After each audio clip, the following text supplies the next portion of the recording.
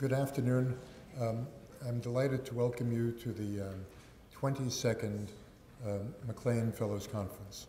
The conference is a conference in memory of Dorothy Eugene MacLean, who was the early benefactor and supporter and developer of the MacLean Center.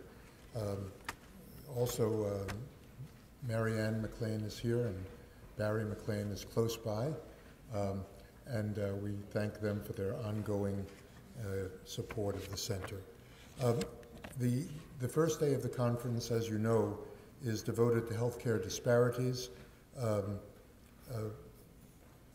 both from a national, global perspective, and also in the second half this afternoon from a local perspective.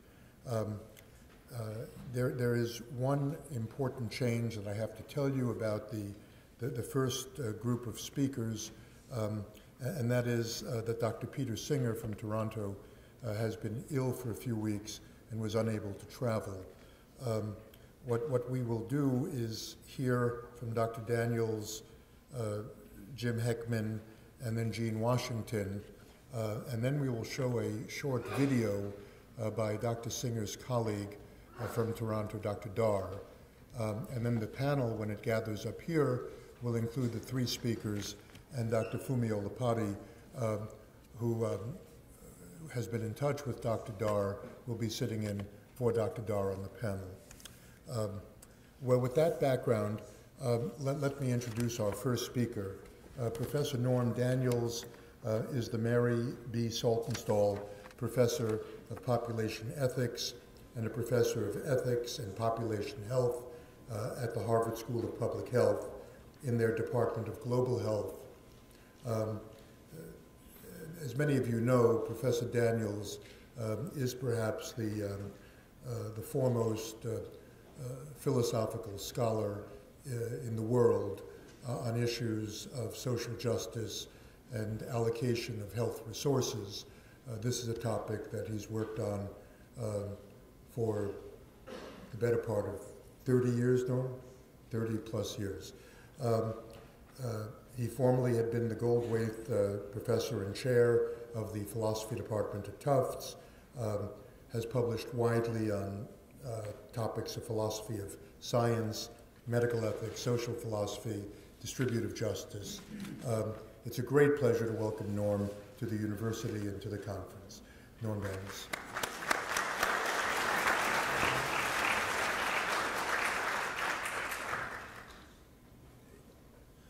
Hi, it's a pleasure to be here. I wish I could see you better, but so I could make a little more eye contact. But in any case, it's a great honor to be here, and I thank Mark for the invitation, and have had the pleasure of meetings the MacLeans and some of the sponsors of the fellowship, so it's been a very nice visit for me. I wanted to talk today about a topic that I've been concerned about for many years. I wanted to talk about several related issues. The first part of the talk will focus a little bit on domestic health issues, and the account of distributive justice that I give was largely aimed at trying to work out the implications of how we should think about what we owe each other within a particular society. I then began to think more about what this meant, or this view meant, for our attitude towards health disparities domestically, and that's what the third bullet is about. But we have global health disparities that are at least as large and often larger than our domestic disparities. And I wanted to conclude by saying a few things about those, since the conference bridges all of these areas.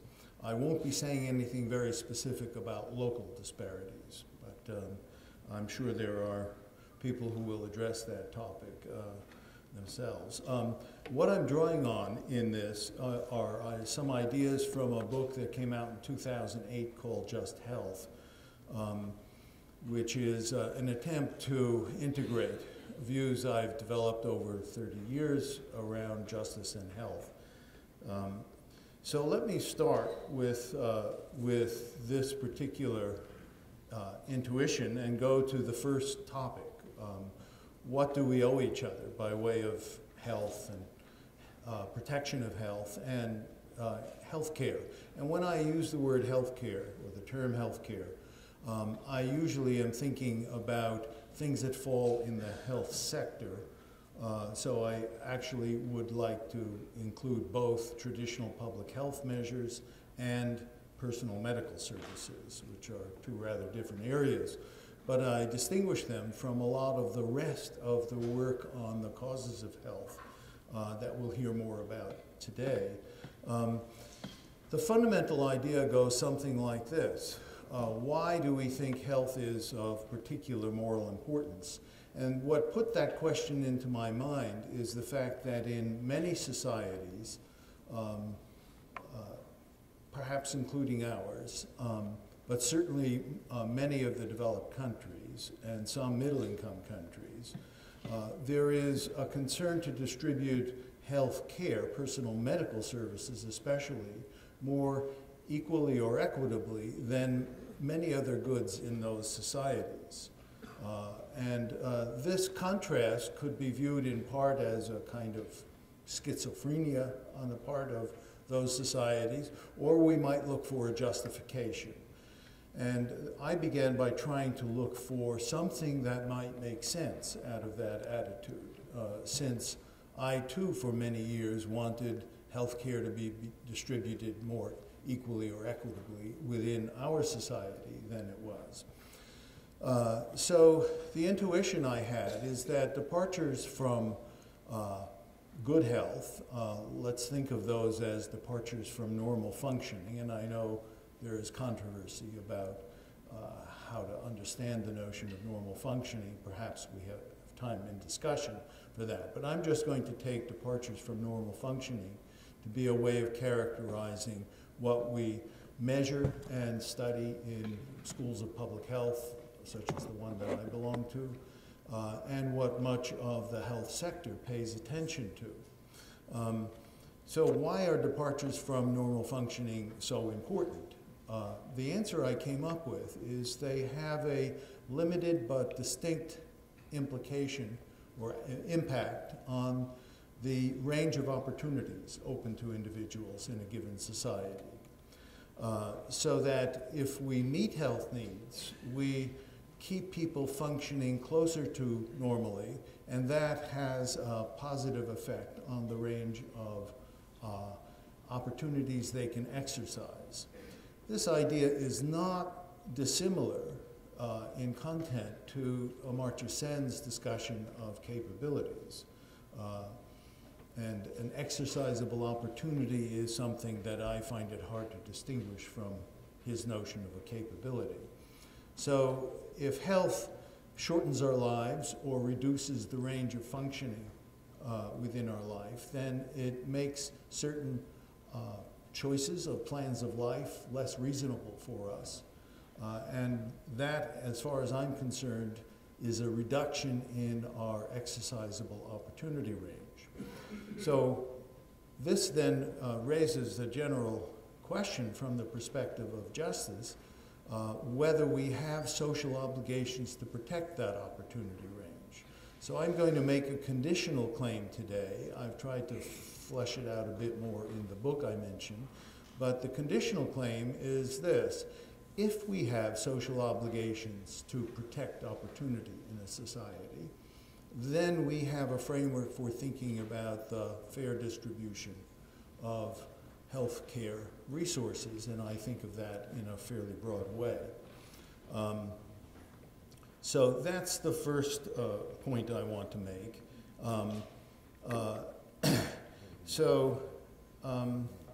If we have social obligations to promote health, then we want to address the departures from normal functioning as resources reasonably permit. And I have a whole discussion in some of my other writings, I'll return briefly to it later, to how we might go about making decisions about resource allocation, given that reasonable people will have many disagreements about what when a resource allocation is fair. So my general point today is that this opportunity account gives us reasons for wanting to promote population health and to distribute it fairly. It's not simply making health care more equal or health more equal among the population, but improving the range of health functioning in the society. And that is because if we make people, bring people closer to normal functioning, whether we do that equally or not across the whole population, we are meeting individual claims to have their opportunities range protected. I think we have further obligations to try to distribute that health more equitably. I'm going to turn in a second to the question, when are health inequalities in a society unjust and not simply unequal? There we might think, when they are unjust, we have extra reason perhaps to reduce them rather than simply just bring up aggregate measures of population health or reduce other health inequalities as resources permit. We have extra reason because, as I'm going to argue, the inequalities that I count as unjust are the ones that are the result of an unfair or unjust distribution of the socially controllable factors that affect health. And so the picture that I have is that, in some sense, social practices have helped to bring about the ill health of worse off groups. And that gives us perhaps an extra reason to try to mitigate those effects. So that's the picture I have. And we can discuss whether I'm right later. So let me turn to the question, when are health inequalities unjust? Now, I used to think there was a fairly simple answer to this question, and that was because I was in the grip when I first wrote the parts of a book called Just Healthcare that came out in 1985. And I was not very aware at that time, I'm not at all aware, of the literature on the social determinants, which had just started to become apparent. The Black Report in England had been published in 1980, but the Thatcher administration quickly shoved that under the rug, and it often didn't attract attention elsewhere.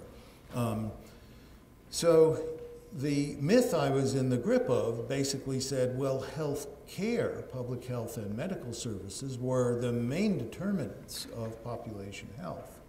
And if that was true, then it seemed to me that unequal health could largely be attributed to unequal access to health care.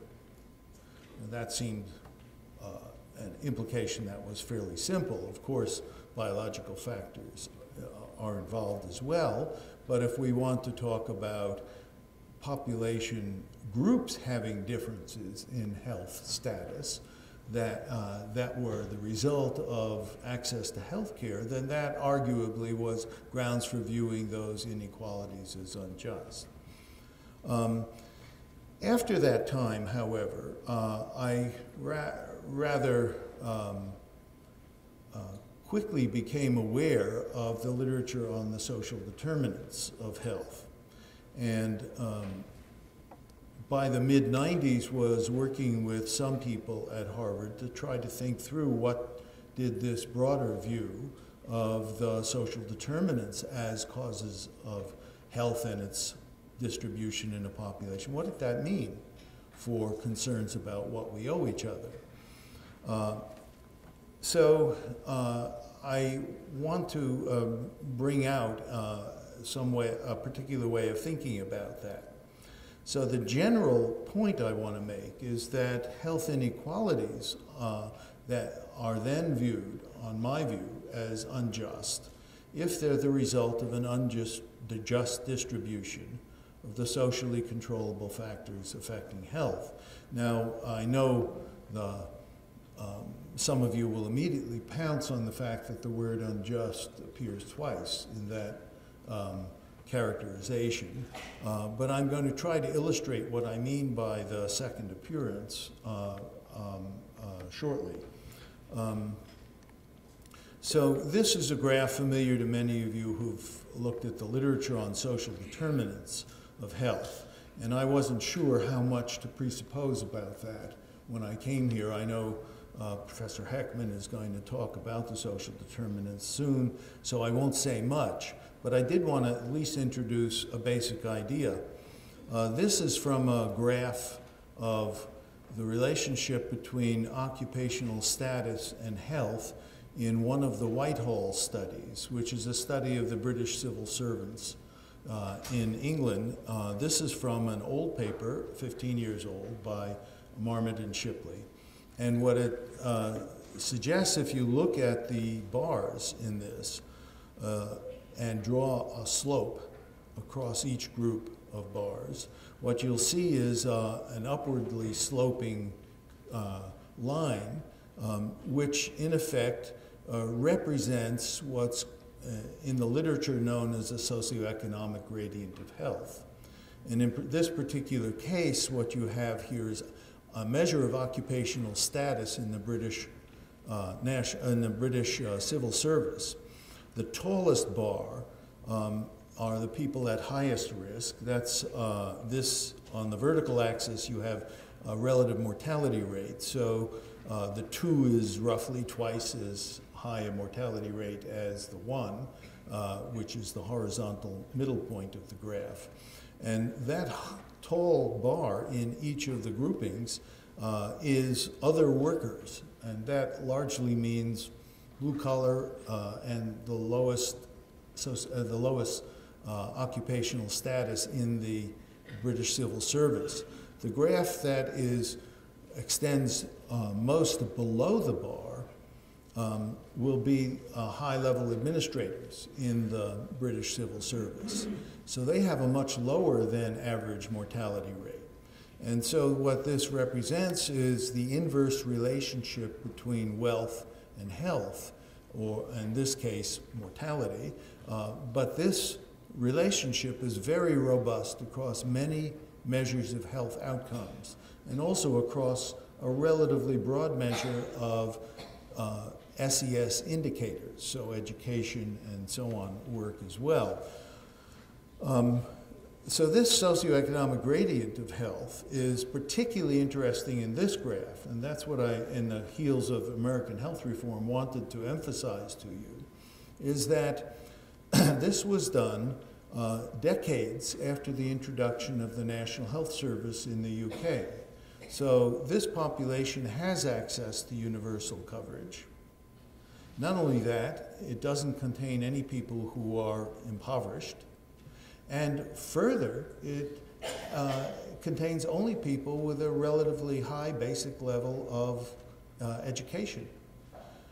So we're not talking about the contrast between impoverization and being well off in a society. This is not a dichotomous relationship between the haves and the have-nots, but it's a spectrum of health that is connected to some of the social factors that are distributed in various ways in different societies outside the health sector. So occupational status is not particularly a health-related issue, but you can see it's correlated, and this is only a correlational study. It doesn't talk about mechanisms.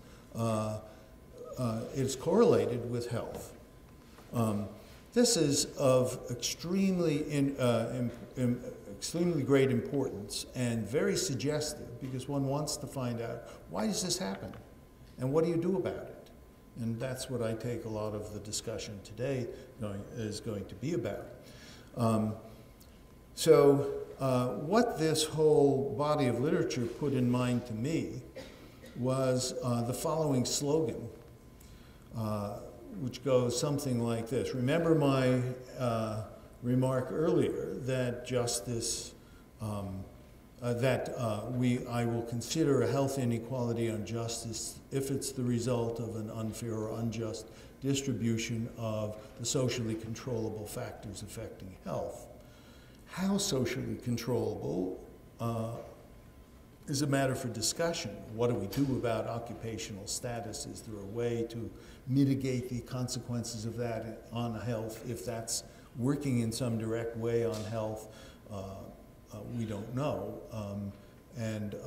We probably don't have an awful lot of data on exactly how to do that. But the general slogan that emerged in my mind was that social justice, that is the fair distribution of those determinants of health, is good for our health. And that's an interesting result, and I'll try to show you why that's interesting in a minute. So remember, I made a conditional claim that if we have social obligations to protect health, protect opportunity, then we have a framework for thinking about how to deal with health. Well, at the time that I first developed these ideas, there was only one prominent theory of justice that really emphasized talk about equality of opportunity. And in the late 70s, when I did this, that was John Rawls's theory of justice.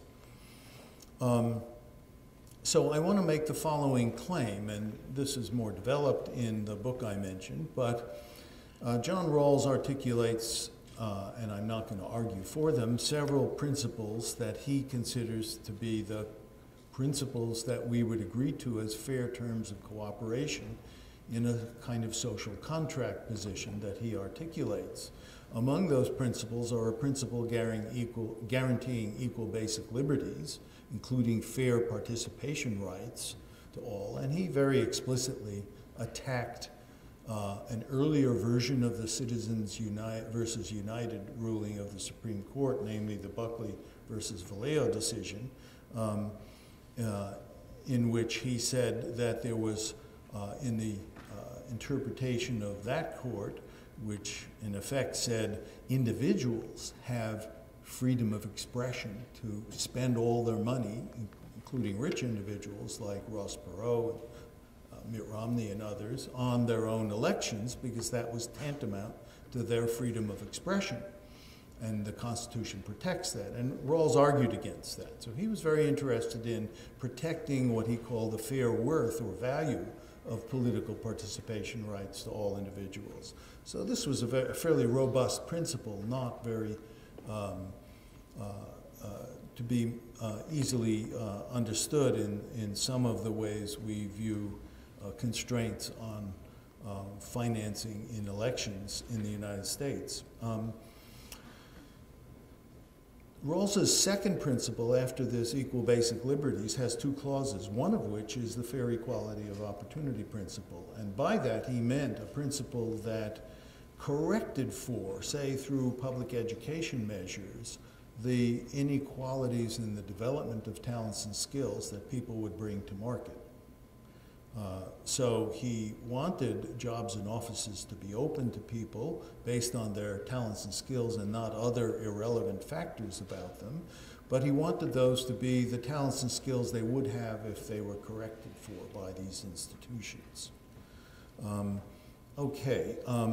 Now, the other part of Rawls's principle, second principle, is a principle severely constraining income and wealth inequalities in society. He said we should allow inequalities, and it's not just in income and wealth, but as measured by what he called an index of primary social goods.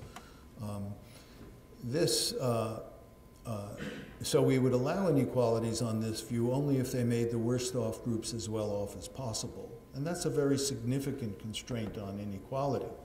If you add all these things up, then you've got the basis for the thesis I'm making, namely if we distributed the goods in the ways that these principles suggested, with severe constraints on income and wealth inequality, with robust protection for access to health and public health measures, with fair distribution of education in a society, with guarantees of political participation rights, then his claim is that my claim is that one would in fact be flattening the socioeconomic gradients of health very significantly compared to anything we see around us. And so there might still be residual inequalities, and we could then discuss, are those unfair or not? I'm going to leave that aside as a matter for discussion. But, and it's a question of some theoretical interest. We're nowhere near conforming to these principles, so I'm not viewing this as a matter of real practical interest. But the basic idea is that we could distribute health much more equally, and according to some views of the social determinants, doing that would create a climate in which we actually promote population health in the aggregate as well. I don't want to put any weight on that hypothesis, but it is an empirical hypothesis in the field. That's my claim, is that we could flatten these gradients. But now I want to pose a problem. The problem is, whenever we invest resources, whether they're healthcare or education and so on, and they're not divisible in certain ways like money, but we're talking about programs that do something, and so the money that's involved in setting up a program, then on my view, we encounter a range of distributive problems we don't know how to address. And reasonable people will disagree about how to address those problems. Because this kind of reasonable disagreement pervades many of the resource allocation decisions we make, then on my view, we actually need to retreat from an effort to find a principled basis for resource allocation to a kind of fair process, a deliberative fair process for resolving disputes. So that's my thesis, and we can come back to that in questions, but it's in general the claim that when we try to redress inequalities in this way, we don't avoid a set of problems such as this, the priorities problem. How much priority do we give to individuals who are worst off? We might take extreme positions and say none, no priority. Cost effectiveness analysis has that as an implication. Or we might say we give maximum priority. Certain views in ethics have that implication, a kind of prioritarian view. I find both views implausible, and so do most other people who have a kind of middle range position. But that middle range is not describable by principle, and reasonable people will disagree about the trade-offs, say, between how much weight to give as priority to worst off individuals and how much good we can do by treating them. So reasonable people disagree about this, and thus I think we need a fair deliberative process for resolving this dispute. Now, let me, in the last 3 minutes or so that I have available, turn to global inequality. So far, I've really only been talking about a framework for thinking about domestic inequalities. But the global inequalities we face are severe, and there is some controversy in the philosophical literature about them. Are these questions of global justice, or are these simply questions about humanitarian responses we ought to have? And what I'm going to suggest is that we ought to adopt a kind of middle ground that views these as concerns about justice, but of a special sort. So the inequalities I'm referring to are very familiar to many of you. Life expectancy in Swaziland is half that of Japan, where I was yesterday. Child under 5 mortality is 100 times as great in sub-Saharan Africa as in any of the OECD countries. And the intuition that many of us have is that the gross inequality in health prospects is unfair. Now, we could get around this claim and try to flesh out accounts of justice in various ways. One prominent view is one articulated by Tom Pogge, a philosopher now at Yale, and he wants to argue that we are under general moral obligations not to harm other people, and that many of the health inequalities we can see in the world are traceable to the harms that rich countries impose on poor countries. This itself is an empirically questionable hypothesis, and I actually want to suggest a slightly different view. If one looks at the sources of global health inequalities, and I don't mean this list of 3 categories to be exclusive, we find that some of the global inequalities are contributed to by domestic injustices. And then the question is, to what extent are other countries responsible for injustices that are promoted domestically in some country? If one country is racist, for example, then do other countries have to make up for it by contributing more? That's an interesting question. So does Norway owe us more support because it is less racist than we are, perhaps? But then some of the inequalities we see are inequalities in other conditions that affect health, like natural vectors for diseases and other considerations. And we might think of that as something that gives rise to global obligations to share resources more fairly. The third body has to do with international practices, and some of these might be thought of as harmful and others as not intended to be harmful and maybe even helpful. So if we look at this graph, which is an old version of a graph that many of you have seen, it plots life expectancy by country against gross domestic product per capita on the average. And you see, what you typically see is a concave curve rapidly rising at low income levels and flattening out.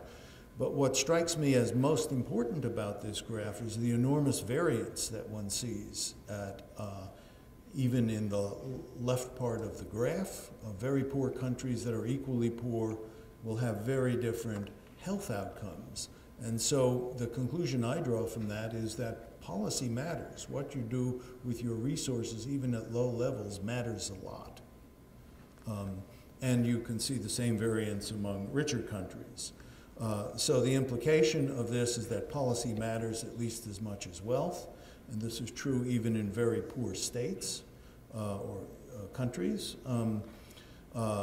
In the US, the contribution of social practices on top of lack of insurance and access to health care contributes to the lower outcomes that constitutes some of America's gap with other rich countries. Now, as far as international harming goes, which was Tom Pogge's claim, I think that's not implausible with regard to some things, like the brain drain of health workers from the south to the north and the active recruiting of those workers. I think it's less plausible when one looks at some other goods, like pharmaceuticals, where I think the situation is that our incentives to producers of drugs are not as good as they could be, and we don't address some of the kinds of burden of disease that appears in other countries. And we might want to restructure some of that. But that's a case not of harming those other countries, since their essential drug lists are all composed of drugs that have spun off of these products of the pharmaceutical companies over years, but rather that we're not doing as much as those companies could do. So we need a different account about the robust production of an obligation to help. And so that's what I've sketched here, is that Pogge's minimalist account works better for some cases than others, but I don't think is in general adequate.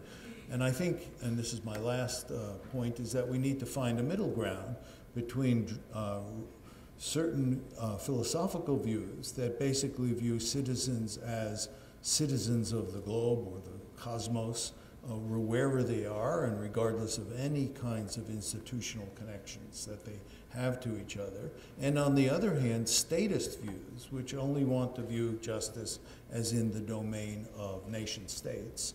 And I think there's a kind of middle ground. My friend Josh Cohn and Chuck Sable at NYU have argued that there are at least three kinds of middle ground institutional relationships that could give rise to concerns about justice. And I think that these need to be explored more, and we need to work out what we think justice means with regard to them. So that's my set of remarks on justice and health disparities. I tend to view the domestic disparity as clearer, but still problematic because of the distributive issues that I raised, or disagreements about how to reduce those inequalities, and the trade-offs we might have between equity and maximization of population health. I think those are significant ethical issues, and that's domestic. And then global, I view these inequalities as, in many cases, not necessarily all, but in many cases, giving rise to concerns about global justice. But I don't want to found them on some of the traditional views, but want to try to find a middle ground for thinking about them. Thank you for your time.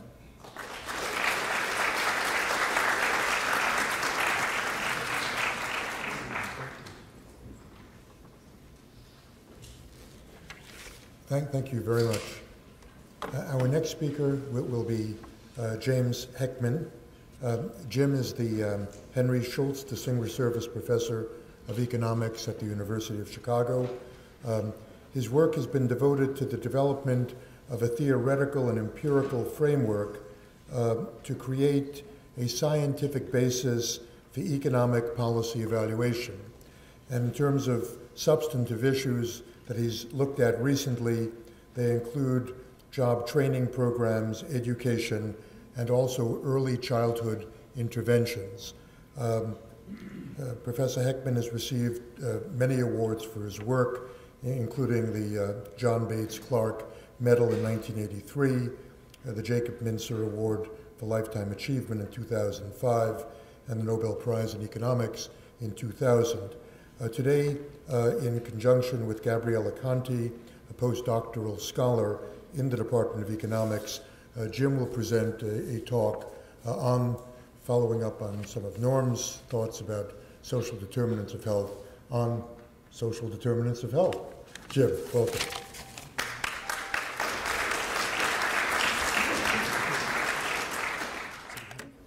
I'm very pleased to be able to speak here today. I want to attest from my personal experience that Mark Siegler is not only a very good medical ethicist and a good organizer of workshops, but a good personal physician.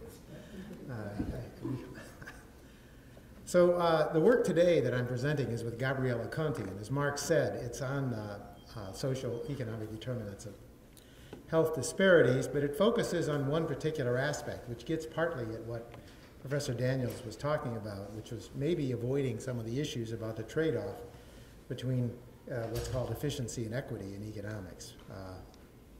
Let me start with a report that I think has already been alluded to, or a series of studies. And Michael Marmot recently presented a report to the British public. It was a large panel called Fair Society, Healthy Lives, the so-called Marmot Review, but it was a panel of many distinguished scholars in England.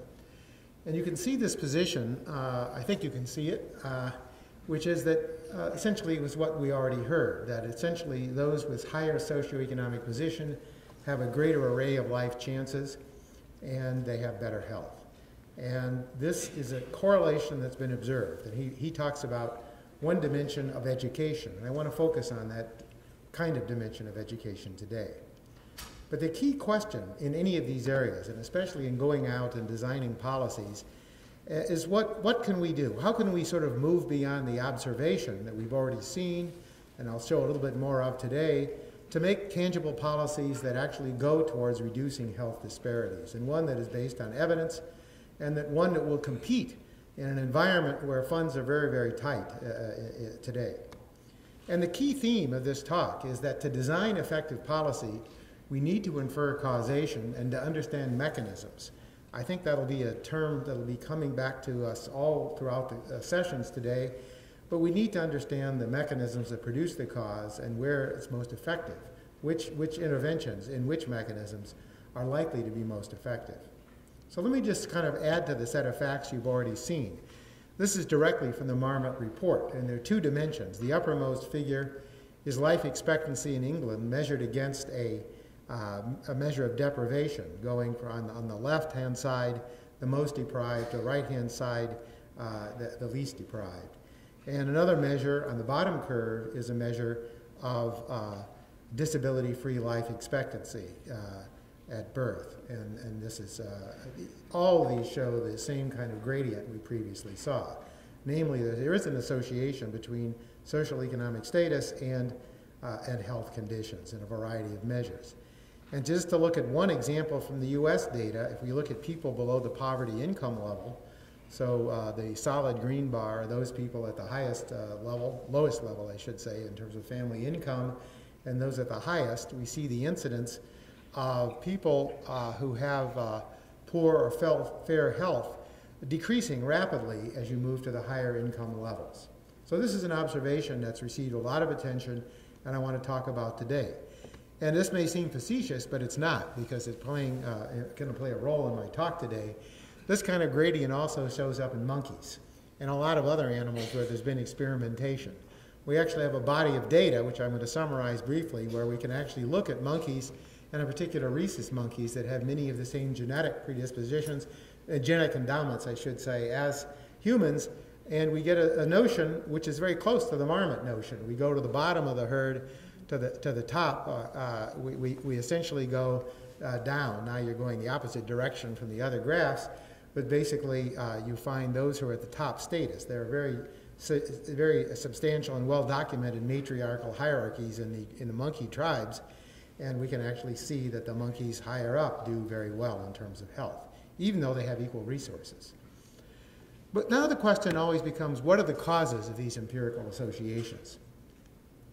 And the World Health Framework, where Marmot also had a hand, so Marmot's going to play a role. I'm not trying to attack or defend Marmot. I just simply want to say that Marmot's a major figure. We'll hear probably a lot more about him.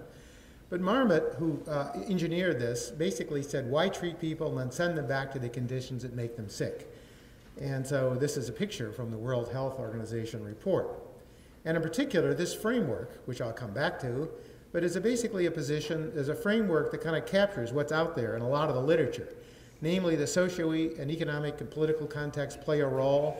There's a very large set of cohesive factors, not all fully documented, where education, occupation, income, gender feed in to material resources, the healthcare system, and produce the distribution of health and well-being. Now, what are the proposed solutions? And this now takes me back to the first slide, the Marmot Review Framework.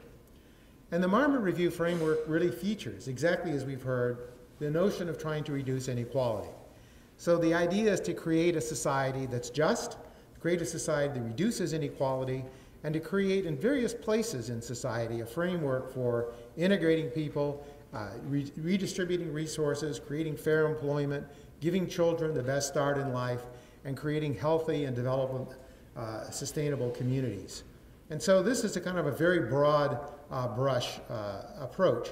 And this is taken directly from the 2010 Marmot report, where he talks about a dynamic approach. And this is hence the theme today of the developmental approach, that we want to think about sustainable communities, standard of living, but also recognize how skills and capabilities, the very term that we heard introduced from Marcia Sin, and you'll hear again in a minute, essentially develop over the life cycle and are related to the early years, the school years, the years of employment, and then into aging. So that's a very broad framework. But the question is, what do we really know about this, where to intervene in this? And that's the issue. And so, somewhat in a deliberately provocative way, the Marmot report simply says, and raises this point, and puts it out there, ready in your face if you hadn't noticed it, that these inequalities do not arise by chance. They can't be attributed simply to genetic makeup, bad, unhealthy behaviors, or difficulty in access to medical care, but he argues that it's really social inequality. And in fact, some people have made this argument more strongly, but here's Marmot actually deciding in the introduction to his own Marmot report, which I'm happy to provide anybody if you haven't seen it, that he, Marmot, chaired this previous session, commission on social determinants of health, and he said, well, that was attacked as being ideology with evidence, and he would gladly accept the same charge on the current report, namely that he feels that these health inequalities are unfair and they really do produce a low productivity society. But I think we have to be a little bit cautious. I completely agree with the correlations, and I completely agree with the evidence that there's a lot of evidence for correlation, for inequality being a determinant. But we have to understand what aspects of inequality and which aspects might, in fact, be more readily addressed and where we might see social policy being most effective. So a somewhat more sober and more specific approach came from a recent symposium that was produced at the New York Academy of Sciences called The Biology of Disadvantage. And a paper, one of the concluding papers in that special issue, did point out that despite all this wealth, these notions of association, the evidence includes few studies. This whole evidence base that's out there since 1985 includes very few studies that rigorously establish the effectiveness of particular policies. And so what can we make out of the evidence on SES health gradients? What can we say? What are the factors that are most important? And can we really understand what's going on here? And so I think what's important to put on the table is that we have to move beyond these associations to understand the nature of the causality of things like the income-health relationship or the education-health relationship. And we have to understand that there is a lot of controversy. There are some of the peers of Marmot, people like George Davey Smith in the United Kingdom, and many others have criticized this report, and reports criticisms are going on, asking, is it really inequality or is it the resources associated with inequality? That plays a fundamental role in thinking about how we might redesign society or redistribute resources within an existing society.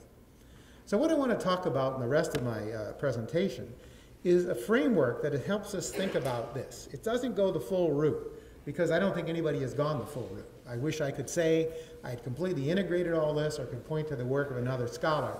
It hasn't been done, but it's undergoing transformation, and we will see it. The economics of human development provides some way to think about these problems, and I want to summarize some of the studies from this work. So recent studies have established the following facts. A core, low-dimensional set of capabilities explains a variety of diverse socioeconomic outcomes. And I would use capabilities in exactly the sense of a march ascent. These are personal traits, but embedded in the larger society.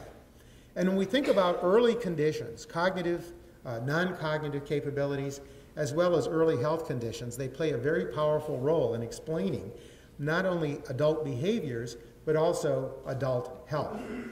And what we've also come to understand, and this is something that I think is really important to understand, is that there are critical and sensitive periods, and that we have a sense, I can't go into it in all detail, but for certain traits, for certain things like cognition, the early years, I mean talking about the years before age 10 and maybe even before age 5, are particularly important because there's a lot of stability in the rank in terms of IQ and cognition after the early years.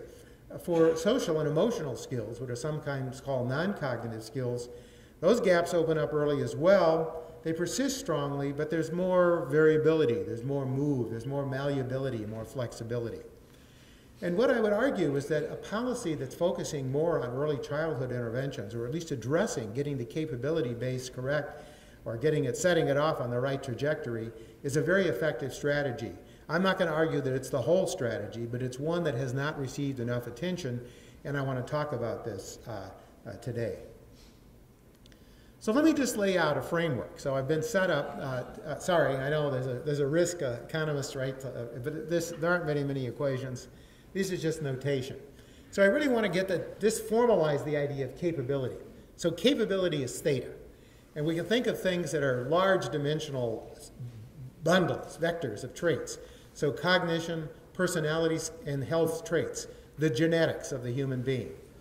But what we've come to understand is this second relationship, that health depends on these capabilities and the environment and the investments that individuals make into these capabilities. And so I think, and I want to just sort of lay out this mechanism. And this framework essentially is what I want to point to. I don't know if this pointer works, it does. So for example, if you use the same notation, we want to think about what a life course development trajectory would look like.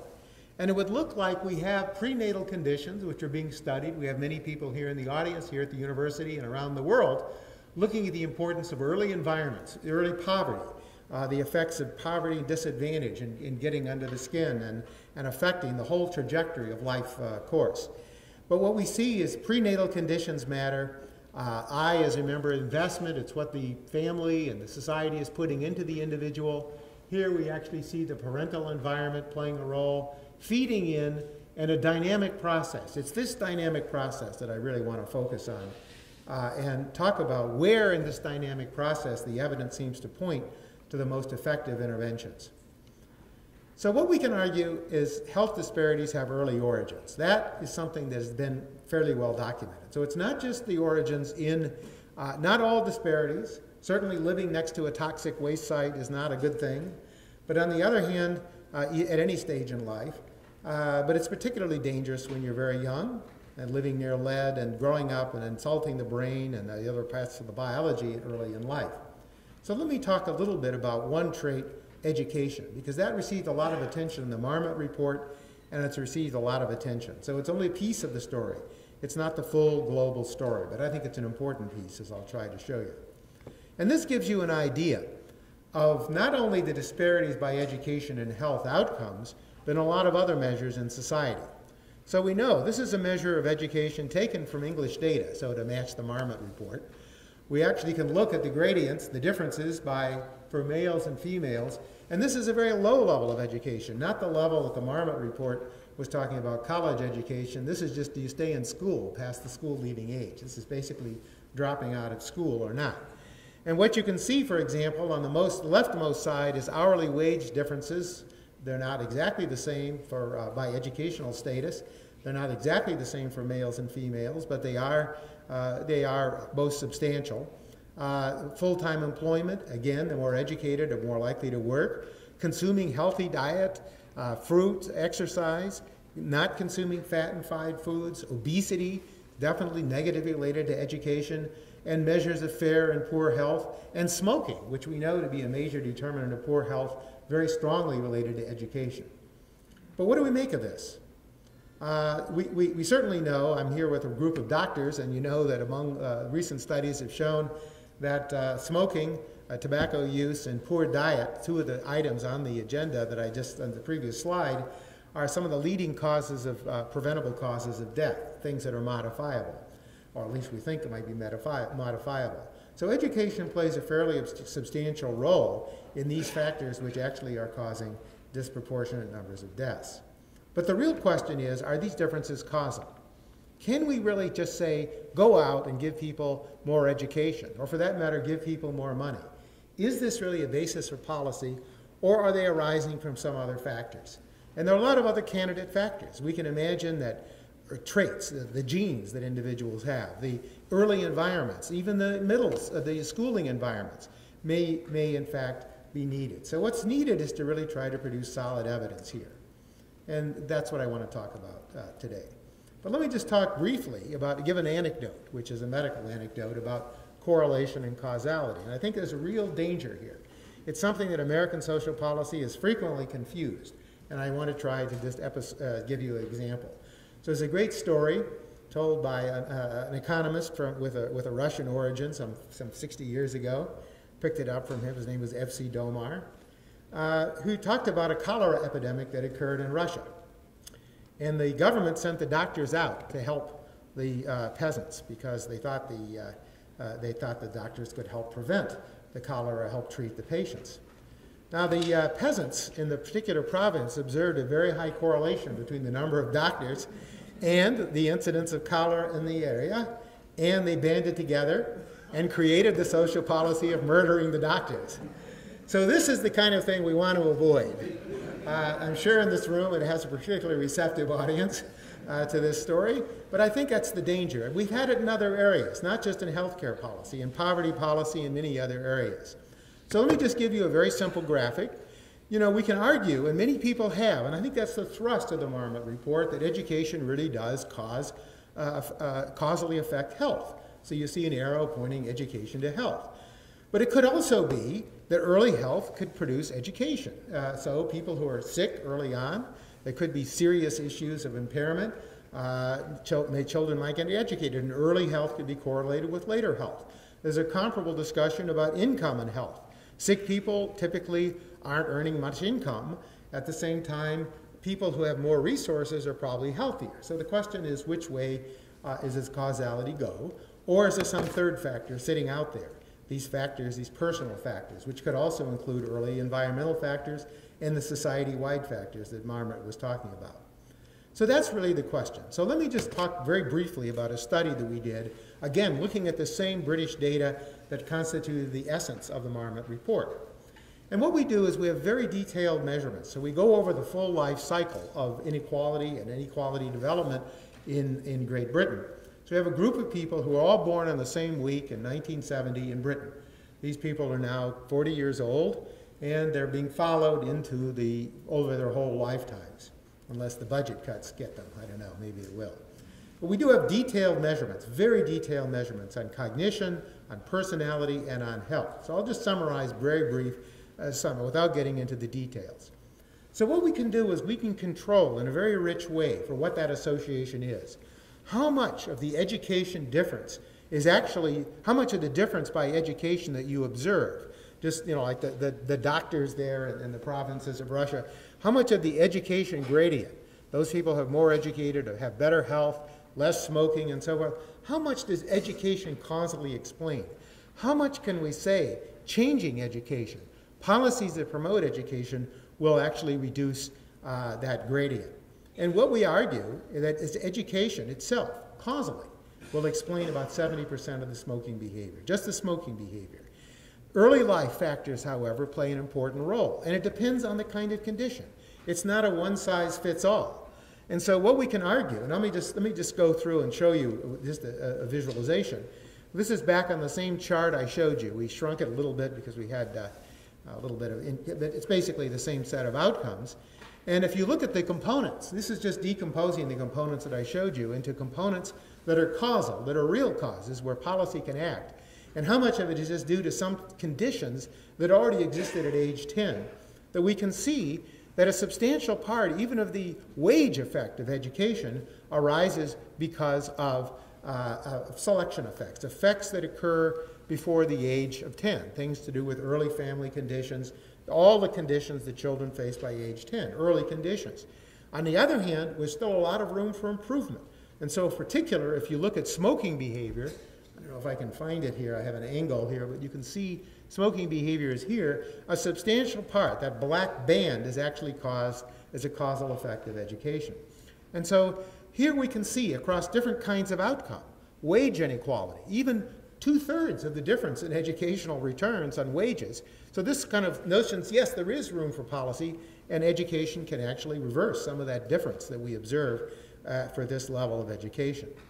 And so this is just maybe easier to see about what fraction of these outcomes can be really attributed to factors that we know, and we have effective policies, and we know how to think about policies to promote this kind of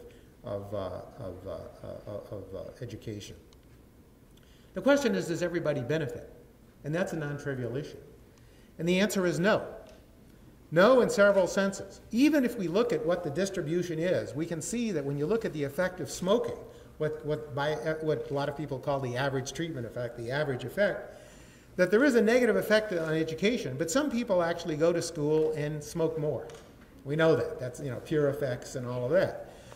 And there's also a lot of people who smoke less, and a lot of people whose smoking behavior isn't affected. So there's a distributional issue. That's one of two distributional issues I want to talk about. For obesity, there's a similar thing. So there are benefits. But then we can go further. And then we can say, okay, if we think about the developmental origins to kind of supplement the framework of sin and sort of move beyond this kind of static notion about inequality, but how inequality emerges over the life cycle, how we can look at the life cycle dynamics. This figure, which may be way too busy, sorry about that, but basically is telling you that if we give this educational intervention, who are the people who benefit the most? Now, this is smoking. And if you look at this, you can see this dashed blue line is personality skill. So these are people very low in the personality skill. And what we're finding is that people with low sort of self-control and so forth, for them, the education has the greatest, most negative effect.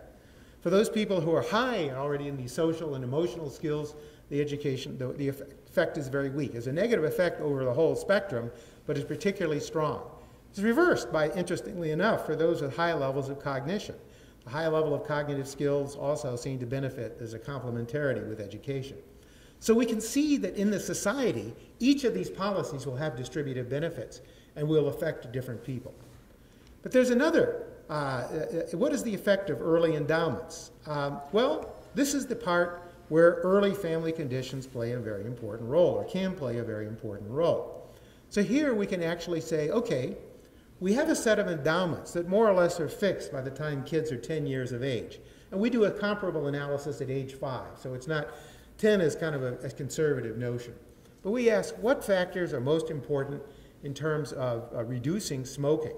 So just if we go within that category of factors that seem to be important and are already formed by age 10 and are beyond policies that we might take after age 10, what's most interesting is that the traits that are most important are early health conditions and conditions related to social and emotional skills. Cognition plays much less of a role, so let me skip past that. And let me talk briefly about one aspect of inequality, which I haven't talked about, which is really important because I think it gets to Professor Daniels' talk. Namely, that if we think about policies that go before age 10, and we ask now, suppose we want to reduce the gradient, we can see that for smoking, we have a lot of optimism, that we can even start addressing the inequality after age 10. But for some of the other traits, maybe I should just show you, if I can get back to them quickly. Let me get to this, yes. That we can see, for example, things like wage inequality, even things like obesity, those early factors are playing a very important role. Now the question is, can we do anything about those early factors? And the answer is, we can't. And let me just conclude and then talk a little bit about research about this. I will argue that there's an analog of all this, these disparities in monkeys, and maybe they're even cleaner. So let me just talk very briefly about monkeys. I've been working a lot with monkeys. But monkeys are, these rhesus monkeys are very interesting to analyze because we can experiment with them in ways we can't with human beings. They're very detailed health histories, more detailed than anything we can get on human beings. And Steve Sumi, working with us and several people who are in the room here, graduate students and postdocs, have looked at monkeys that are reared in various conditions. And these now are looking at very early rearing conditions. And so 3 categories of monkeys. Those are those who are monkeys that are reared with their normal mothers in the usual conditions. A way to engineer disadvantage among monkeys is to have them reared by peers without any kind of parental input, without the kind of stimulation of the mother, and then ask what happens to them later in life. And then we can take an even more draconian condition, which is surrogate peer reared. They're raised in a nursery, they're left 22 hours a day alone in a cage, and then they're basically given a surrogate mother. So this is kind of like putting them in an isolation ward. This is extreme conditions. If you've heard about the Romanian infants, this is the monkey version of the Romanian infants. So what you see when you look at measures of physical health is that early life conditions are playing a huge role. I've probably run out of time. You can call me out at any time. 2 minutes, okay. So let me just talk briefly about this. But what we can see from these studies, let me just give you one slide and then briefly, and then conclude. That the early life conditions play a major role. They play a major role, and we can actually see the gradient. That the mother-reared monkeys are exhibiting the best health. peer-reared, somewhere in between, and those put in the isolation ward, if you will, the worst health. But it's more than just some measure of health. You can actually look at the methylation of the gene.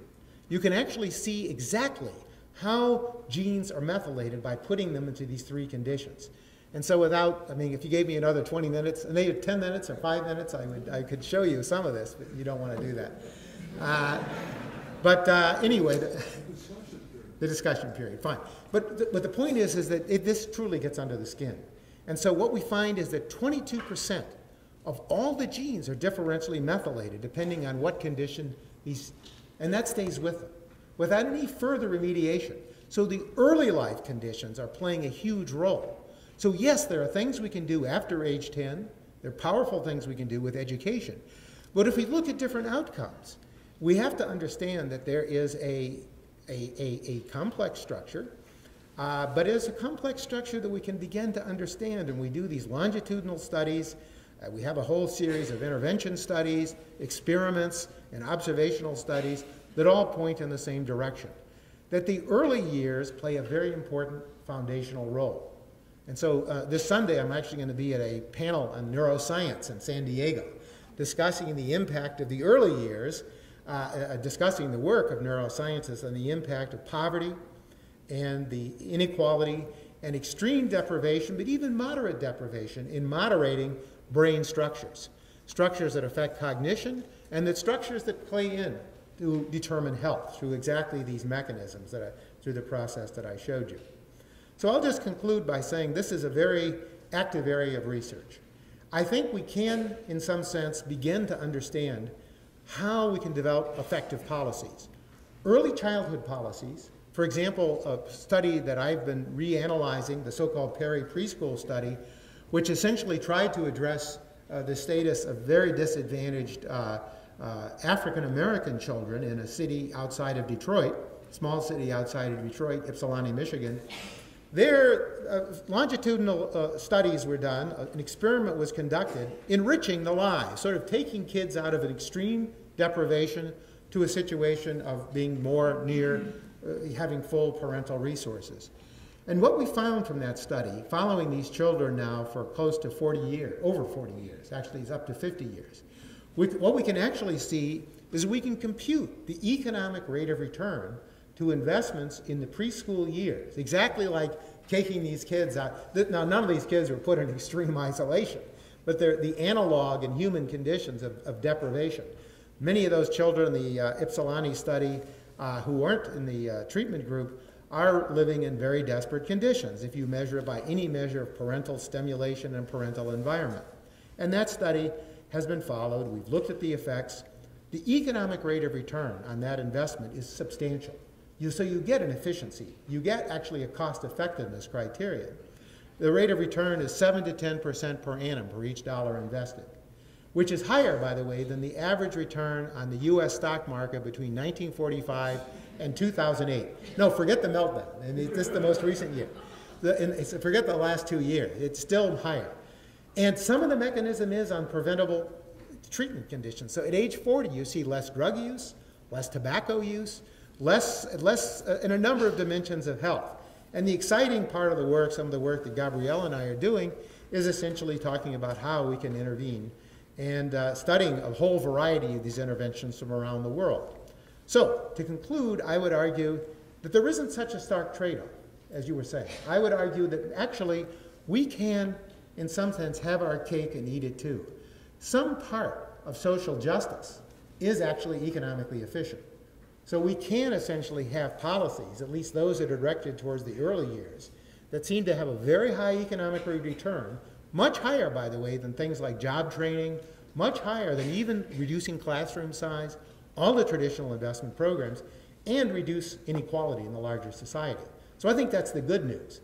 What the nice news from a research perspective is a lot more to know, and we're actively engaged, and we just formed a network, a network around the globe trying to study health inequalities, and I hope we can work actively with all of you. So thank you very much.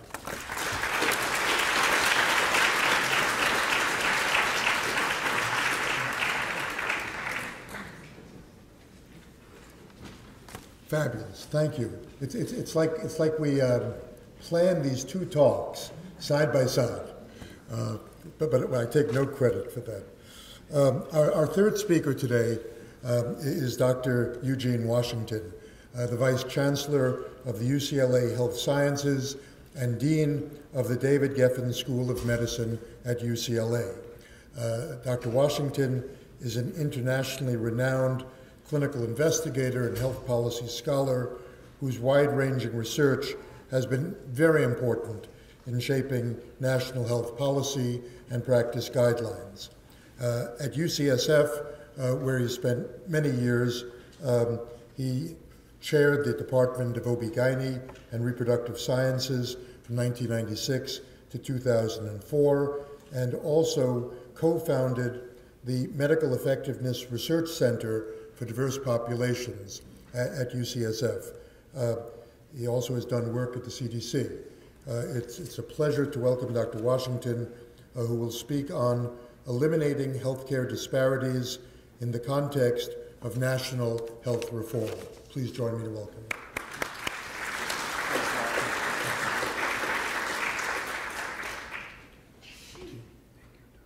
Okay, while she's preparing that, I'd like to say, first of all, I'm delighted to be here in Chicago on this brisk, clear fall day.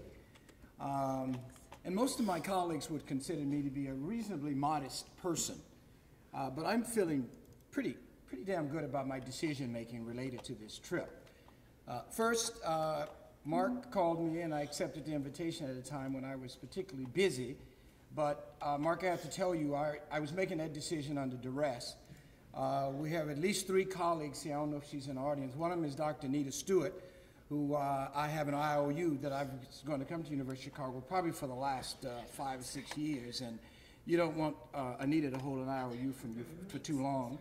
Another one is Dr. Eric Whitaker, who was applying pressure even more recently, and then one of my former fellows, Dr. Ernst Lingle, is here, and so when you call, I was easy prey. But the second important decision that I made was that, again, when you're busy, you're trying to use time efficiently. And I had planned to take a night coach last night, which I do these days when I'm flying east. And my wife said, just go the day before and just try and relax. And I said, no, I'll take a night coach. But then an invitation arrived to a dinner. And fortunately, I came and had just a wonderful time last night at Mary Ann and Barry MacLean's house. Stimulating conversation, delicious food, and just a spectacular view of Chicago. My decision-making on the third account was questioned Wednesday night when I was with Jeff Bluestone. Some of you will know him. I had dinner. He's a former faculty member here, and I told him, he said, where are you staying? I said I had a choice between the Four Seasons and the Quadrangle Club, and I chose a Quadrangle Club. He said, bad choice, Gene.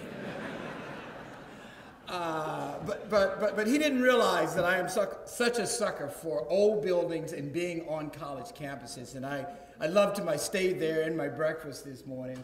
And then the final decision was Mark and his colleagues were insisting that they pick me up and drive me here. And I say, well, it's on campus. That's one of the reasons I chose. They said, no, it's too far. You're going to get lost. And so last night, arguing with him on the sidewalk, I convinced him. Working at CDC, I've traveled around the world. I've been in some dark spots. I can make my way to the law school. And unquestionably, if it's a quarter mile or an eighth of a mile, it is a magnificent walk, particularly this time of year.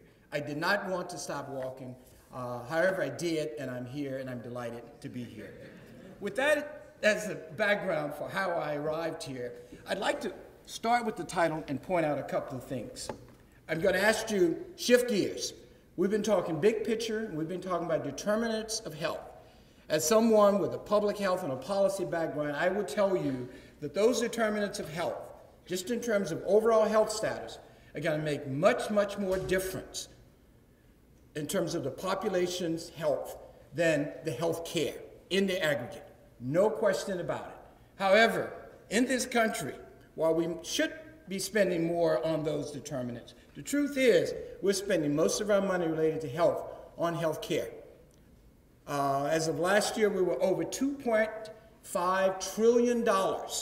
And so when we talk about disparities in health care, we're talking about justice, We're also talking about the economic losses as a result of that, but we're also talking about some contribution to the overall health status. And so this focus is, rather than talking about health in the context of national health reform, is going to focus on really health care disparities. And by disparities, we're talking about the delta or the gap between health care that's received, for the most part, the reference group is white population, but in some cases it's by age, or in some cases it's related to gender, men versus women, some cases related to people with disabilities versus those who don't have disabilities. For the most part, I'm going to be using examples as related to disparities as it relates to racial ethnic disparities. There's considerable overlap between racial ethnic disparities and disparities related to socioeconomic status. But you're going to see that there's going to be considerable overlap here. And so with that as a background, I'm going to plan to address three questions. One has to do with the question of what are the goals of national health reform? And I'm going to particularly focus on the actual act itself, the Patient Protection and Affordable Care Act. Two, in the context of this act, which is just really one component of national health reform. I will emphasize that to you, because people often ask me, what happens if aspects of the national health reform law is repealed or whatever? Is health reform dead?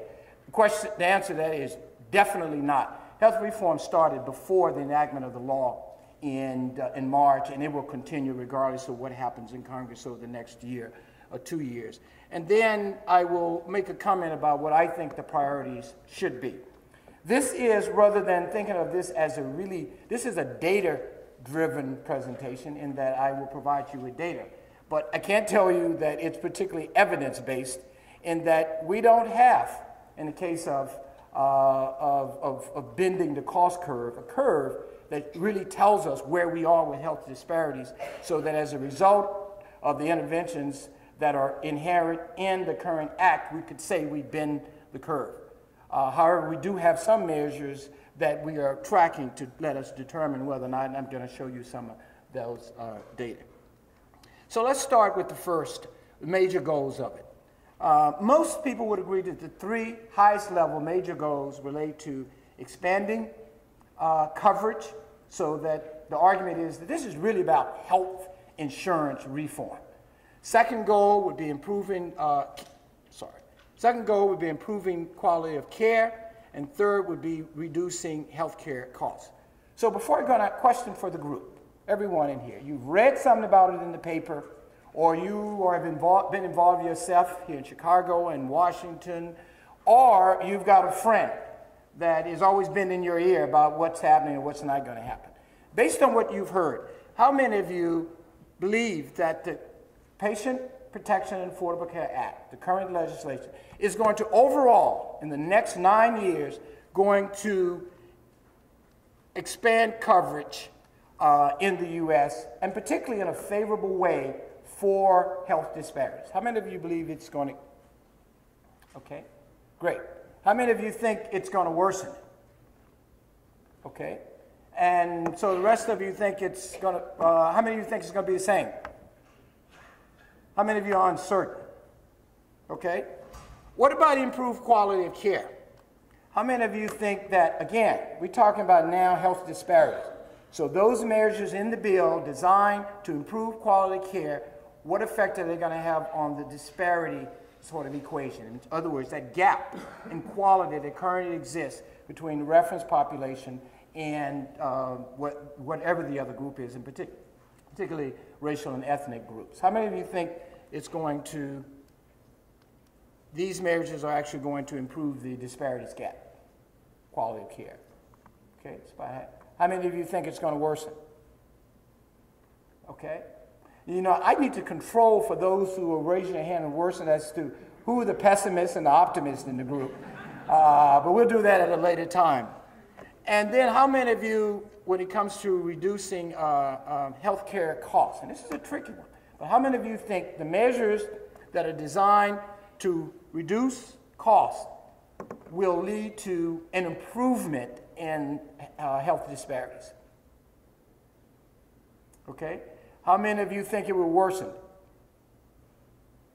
And how many of you think it will be the same? Okay?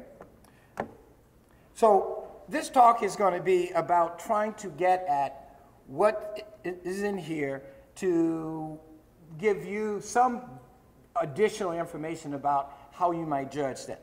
This is what I came up with, and I'm going to come back to it. And throughout it, you're going to, I allowed myself essentially 4 check marks for each row, and I distributed them based on sort of the emphasis, with the belief that overall, everything about this convinces me that it is going to expand coverage, and I think the numbers are going to reflect that very clearly.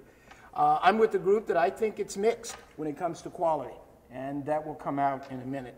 In the case of reducing costs, it could be balanced, and there are 2 dimensions to the cost, and I will explain that to you as I go along. Okay, expanding coverage. We know what the problem is. The problem is we talk about 47 or so million people in the U.S. that are uninsured. And we talk about the non-elderly in particular because for the most part the elderly should be covered by Medicare. Okay? But what this graph shows, and it's probably the most important point, is that while 30% of these racial and ethnic groups constitute 30% of the population, they make up more than 50% of those that are uninsured in the U.S. So when we start talking about coverage and we start talking about insurance, it's going to disproportionately advantage underserved and minority populations who, for the most part, suffer the disparities, or at least are related to the disparities we see in healthcare. Okay. For those of you who are wondering what this is, I discovered this only when I was putting this data together. This is Native Hawaiians and other Pacific Islanders. I didn't know that we were using such a category. Okay, so let's look at this. There are really 3 dimensions to the coverage when I think about it. Now, I know many of you are going to say you don't have individual mandate on there, but it's inherent here. And let's start with the implications. And again, we're talking about the implications for healthcare disparities. And let's start here with the employer mandate. And the experts in here are going to immediately say, Eugene, there is no mandate that employers provide health insurance, and that's very true. However, there are penalties on employers if, in fact, their employees, if you're an employer and you have more than 50 employees, and your employees go and obtain coverage through this exchange because you do not provide options, then you get penalized. So in that sense, this group of employees with 50 or more employees are being incentivized to provide coverage. Now, how does that benefit in terms of the racial, particularly racial ethnic minorities? When you look at the groups that I just said were the least covered, in general, unemployment rates are higher, but even when they are employed, they're employed in lower level jobs and in smaller companies. And so they would have been the ones in the group disproportionately where the insurers or where the companies didn't provide insurance. Now you're going to have more of those individuals being covered right here by the employer mandate, just from a coverage perspective. Let's take the health exchanges. This is the idea now that you're going to have different groups of insurers participating through an exchange where citizens can go and get health care. What's important when you look at the exchange is that in this category, there are going to be premium benefits, and there are going to be cost sharing for any individual that has an income up to 400% of the federal poverty level. Now, the federal poverty level is about $11,000 for an individual, and it's about $22,000 for a family. And so up to 400%, that's up to $88,000, and minimum in this case for a family is going to be about $26,000, $27,000. It now means that many individuals will have, in fact, the exact number that falls in this category that I just described, from 133% to 400. It's about 19 million individuals. And 6 out of 10, over half of that group, are those racial and ethnic minorities that I just talked about. So by definition, you can do the numbers there. As a result of these exchanges, you're going to see more coverage. The same would be said here, and it's an even simpler equation. We talk about Medicaid expansion. Right now, Medicaid already covers women, pregnant women, those with disabilities, and children under 133% of the poverty level. In this group alone, is about 22 million individuals. Of that 46, 47 that I just talked about. So now all of a sudden they're all going to be covered, or at least have some coverage. So if you just do the arithmetic, then you can see that we're talking about, as a result of this, probably half or more of those underserved individuals who weren't covered now being covered as a result of the health reform legislation. But coverage is one thing. Those of us who work in the field know that coverage does not mean access. And there are some measures in here that are also going to help to improve access. This just dramatizes the problem again in terms of the number. This is one of the ways that we measure access. And it's just a graph showing the number of, a percent of individuals in a population who have what we call usual source of care. And usual source of care in this case has to do with the fact that you've got a primary care doctor, or there's some clinic or some place you go to on a regular basis, rather than the episodic care where you just show up at an emergency room. And what I'll show you, you can see that the rates are significantly higher for African Americans, for American Indians and Native Alaskans, and for Hispanics and for Asian compared to white population. Okay, same thing. This is also getting at the issue of access to care. And this is quite simple. It may look complicated, but AHRQ, which is Agency for Healthcare Quality and Research, it's a federal agency analogous to the National Institutes of Health. They collect data on some measures of access. So, in fact, one of the measures is what I just showed you. What percent of the population actually has an ongoing provider. Another measure might be of individuals who come in. They collect data on how many of those individuals delayed care because, in fact, they didn't have regular. So that would be. And what this just shows is that when you look at those measures, and there were, in this case, that would have been 5 measures. If we look at the black as improving, okay, and this would be the African American group compared to the whites, just as an example. 2 of those measures we improved. 1 of the measures remained the same. And over this period of time, which is up there, 2 different periods, 2 of those measures worsened.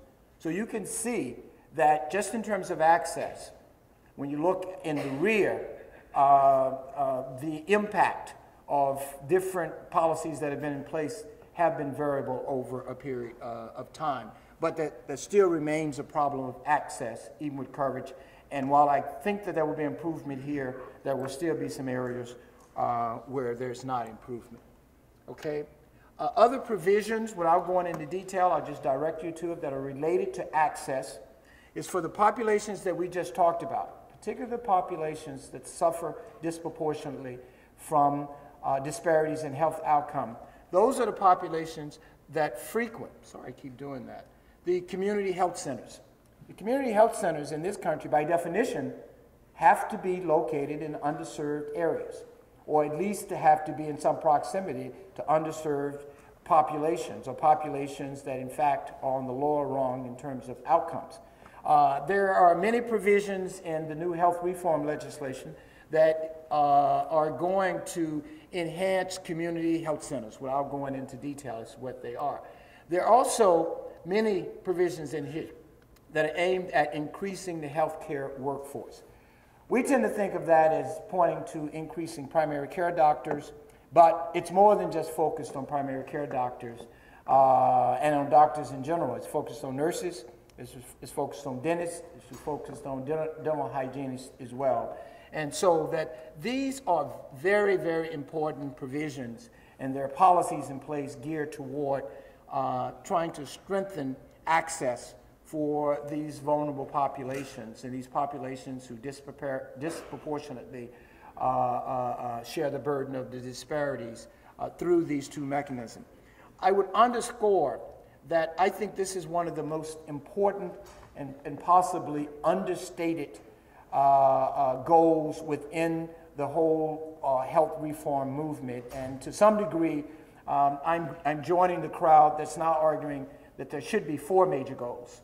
Beyond expanding coverage and beyond improving quality and reducing cost, this should be a goal in itself, and that is in terms of increasing the healthcare workforce. Okay. Improving quality. Here, this is the definition that we use pretty much across the country. It's a definition developed by the Institute of Medicine. So when I say quality, I'm broadly referring to these 6 measures, or these 6 aims. Quality should be safe, effective, patient-centered, timely, efficient, and equitable. And you've heard discussions this morning from both of our previous speakers about this notion of justice and being equitable. I'm going to just share with you some data about what has existed, and then talk for a few minutes about the current provisions in the law. So going back to the same data set that comes from the Agency for Healthcare Research and Quality. And what this shows is that when you look at 2 periods of time, and if we were to take one group being the African Americans, I'll slow down a little bit. So this is African Americans compared to whites. And in this case, there's 16 different measures. And you say, okay, what are these quality measures? They would be measures like, some of them related to preventive health care, percent of women getting mammograms, percent of individuals receiving colonoscopy. They're also related to quality measures in the hospital, site infections, number of individuals coming into the emergency room admitted for hospitalization that receive aspirin, readmission rates. And so there's probably 50 measures there, but there are some core measures that are felt to really constitute sort of basic quality of health care. And what this shows is over this period of time, at least these 2 periods of time, that for 6 of these measures there was improvement in terms of the disparity gap for blacks compared to white. For 9 of these, there was no change, and for 1 of these, it was worsened. That's actually quite good. But it still underscores the point that as we think about implementing these policies, those of you who say that the quality could lead to some worsening, that is true. And I will tell you the mechanism in a minute that I think by which that would happen, and one of the reasons why I think it does happen. Okay. Here's some of the provisions. There are 2 that I'll just bring to your attention. There are many in there that have implications for both quality and cost. In fact, many of the ones related to cost are trying to reduce cost while at the same time improving quality. The 2 that I mentioned, though, are first, National Quality Improvement Plan that includes the establishment of key national indicators of quality to be tracked by race and ethnicity. The reason why this is important is because in our haste, which we should be, to focus on improving quality overall, to some degree we forget that some of the interventions that we're going to make in populations that are at the upper end of the socioeconomic status won't have the same impact. In fact, could have an adverse impact on some of the ones that are at the lower socioeconomic level. I'll give you an example would be the emphasis on pay for performance is exactly where I think it should be. But if you're practicing in City A, Midwest city, where the population in poverty is 34%, where the median income is $23,000, and where the graduation rate is 12%, literally, versus in City B, where 4% live in poverty, and the median income is $73,000, and where the graduation rate, talking about in this case from college, is over 50%, then you're going to have better outcomes. And if you're a great doctor in the first city, you may be a great doctor, but you are practicing with a healthier population, and you're going to get rewarded, as you should. But you could be a great doctor in the second city. I'm flipping my cities, but you could be a great doctor in the city where the population already has poor outcomes. And in the end, because you don't show the same change, you could be penalized. And as a result of those penalties, disincentivize the practice in those areas. And it could have a paradoxical adverse effect on the population. The last thing here is many of you have been hearing about the comparative effectiveness research. More to come. I happen to be in the group that think that this is an important undertaking as a broad area, because I think patients, providers, policymakers want to know and should know what works and what does not work. And so I see this as an initiative that's geared toward providing yet another piece of information, and it's a decision assisting tool as individuals and groups make decisions regarding their choice for different therapies as well as for providers. Reducing cost. Many argue that the entire health reform legislation is about trying to bend this curve. And most of you are familiar with the data. This is just showing percentage, but we're over $2.5 trillion, as I said. We're spending close to $8,000 per U.S. resident. And Dr. Daniels, actually, yeah, it was Dr. Daniels, his last slide that showed how, you know, our life expectancy was right up there with Luxembourg and all. What it didn't show was how much we pay per sort of citizens compared to what they pay in Luxembourg. We pay more than anyone, anywhere in the world, and in many of those countries we have comparable income outcome. But more importantly, and I have some economists in here, but no one that I've heard would argue that this is sustainable or would we want it to be sustainable, because we're looking at close to 18% of the GDP, and that is quite a bit of money with not real evidence that as we continue to invest more that we will see better outcomes. So it's a question of value. Here are, I would say, just broadly speaking again, the approaches to trying to deal with the cost, but they are connected to quality as well. In the first case, the idea is that if we can, we talked about this last night, we can realign incentives. Right now the incentive is on volume, doing as much as we can for you when you come in to see us, because we get reimbursed for each test that we provide you. Right now also, we have more medical students, and somebody asked me recently, they say, Gene, you know, all the medical students, they come in, they're so idealistic, and they're going into primary care, and they're going to conquer the world, and they, you know, they say, what happened to them? Why aren't they going? I said, medical students can count. They get there and discover by the second year that the loans are $200,000-300,000. They see what the conditions are under which the primary care providers are working, and they also see what the reimbursements are. And so a great deal of emphasis is being placed on not just reimbursement, but improving working conditions for primary care providers. And I applaud those, and so do most in the country. And in fact, I suspect that we are going to see some redistribution of funding across sort of the provider spectrum. The second is the idea of trying to move us away from being incentivized to just do things related to volume.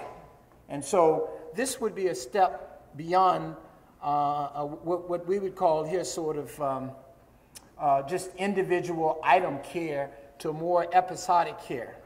Rather than seeing a patient and being reimbursed for the visit and for whether or not you get x-rayed, in this case it says, if we have a patient that's coming in to see us or coming to the hospital, let's for an elective cardiac angiography or something like that, we're going to get paid for an episode of care.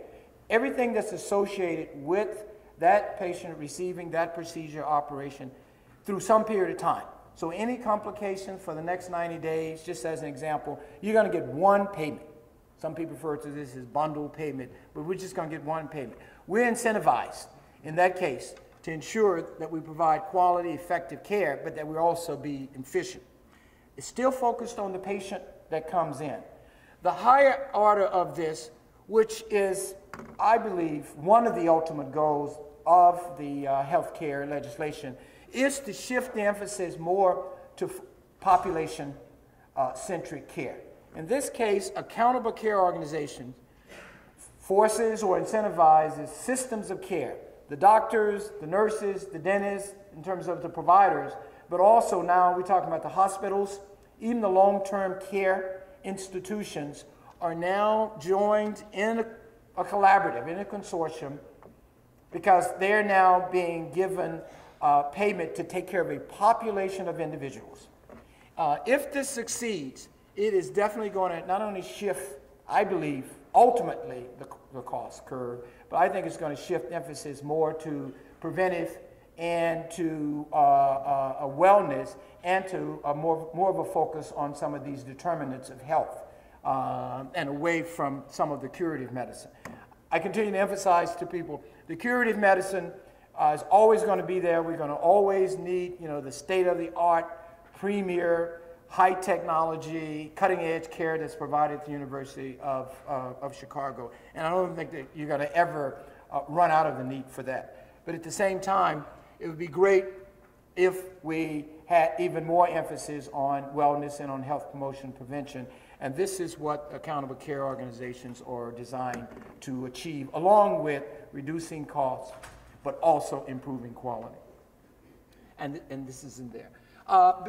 Because of time, I'll just say there are some specific items in there related to health disparities. They mostly focus on ensuring that we have data so that we can monitor it. This is a big one for me, and I go back to the health workforce. It's not just improving the number of providers, but it's also improving their core competency in dealing with this diverse population that we just alluded to. The same thing here, only the focus is on individuals, particularly many of the individuals who are now for the first time going to have coverage provided with them, is ensuring that the language used in registering them, but also providing the care. The language is culturally and linguistically appropriate. Some prevention-related priorities, just which is good news for the prevention and health promotion-oriented individuals in the audience here. You can see that there's some features in there related to that as well. So I come back to the original question I asked you. I think most of us, and most of you did raise your hand, would agree that from again, health disparities, health care disparities perspective, I think that this will improve. There's no reason logically, just thinking analytically, why it should worsen it, but there are always unique circumstances that could lead to worsening that are unpredictable at this point. Here, improved quality of care. I just want to explain the one here, which is this one. I put that there because I think that this is going to be driving a great deal by our ability to, in fact, expand the workforce, and to expand the workforce to include individuals who, in fact, have the right core competency. If, for example, in the short run, all of a sudden we have an expansion of coverage. So we have many individuals who didn't have coverage before. And many of those individuals are not in low socioeconomic status. Many of those individuals that, in fact, are not in these racial ethnic minorities. What will happen is that many of these individuals who are currently suffering from these disparities will get pushed down a little further and will have an even worse access problem despite the coverage in the short run. The people are just not going to be there to provide the coverage. And those that are going to be there and going to be available without considerable emphasis on this workforce are just not going to be prepared to handle this new major influx of individuals. So I could see in the short term that there could be some worsening overall in the quality. That's one. The other has to do with just when you really start putting emphasis, which is the right place, on value and pay for performance. If I'm a provider and I know that I'm going to be measured by the outcomes in this population, then I'm going to want to start with the healthiest populations. And some of the others are going to get marginalized because you're not going to want to, I mean, this is what insurance companies do or have done just in terms of a risk pool. So that would be no different from this. So I would put a question mark here, or really a concern. I think it will worsen in the short term. In the cost, I certainly don't put all the checks here because I don't think it's going to improve overall. I think a great deal would be the same. You know, the only reason I didn't put one here, the truth is because I'm an optimist. And I struggled with that one. And optimism in me says that curve can't continue. We're intelligent people in this country. We've always been ready to respond, you know, before we went over the cliff. And I think we're going to respond in this case. And in the end, we are going to have the will to bend the cost curve in this country. And so I do not think that 9 years from now, in 2090, at the end of this legislation, that things will be worse as it relates to cost.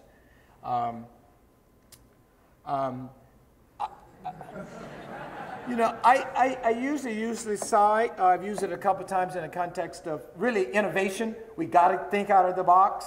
This is one case where I'm saying, you know, most of it is right there, and it's right there in the legislation. But I point out to my colleagues that the legislation is really a framework, and it provides broad policy guidelines. It's going to get shaped over the next really 10 years. It's being shaped now by individuals across the spectrum of providers and policymakers and consumers. But what needs to be done, it doesn't really require that we get too far out of the box, because most of the out-of-the-box thinking has been done. And I'm just going to word just very quickly 5 things from mine. We need to strengthen the data. Again, this is from a health care disparities perspective. We need this data so we know exactly where we are, so that in fact we could constitute something like a health disparities curve and know whether or not we're bending it and know what the trajectory looks like. This is a key point for me. We've got to get the adequate number of providers. This one is a key because it relates to the Accountable Care Organization and these new models. CMS, which is a Center for Medicaid Services, billions of dollars, new dollars, that have been made available to test these models. But the models can't be tested just in those healthcare systems that have proven to be effective, but they prove to be effective quite often in populations that are already reasonably served and with reasonably good outcomes. And then the final 2 I would just mention here is advanced best practices for health promotion and disease prevention. We just haven't done much of that from a health care perspective, and that should be done. And there are funds in this new legislation to do that. And then finally, which is what I see as one of the major outcomes of a seminar and gathering like this, is to continue to raise awareness about the issue. My last slide is to reiterate the point that my colleague, Professor Siegler, made in his presentation, is that this really is a global problem when we start talking about health disparities and healthcare disparities. Thank you.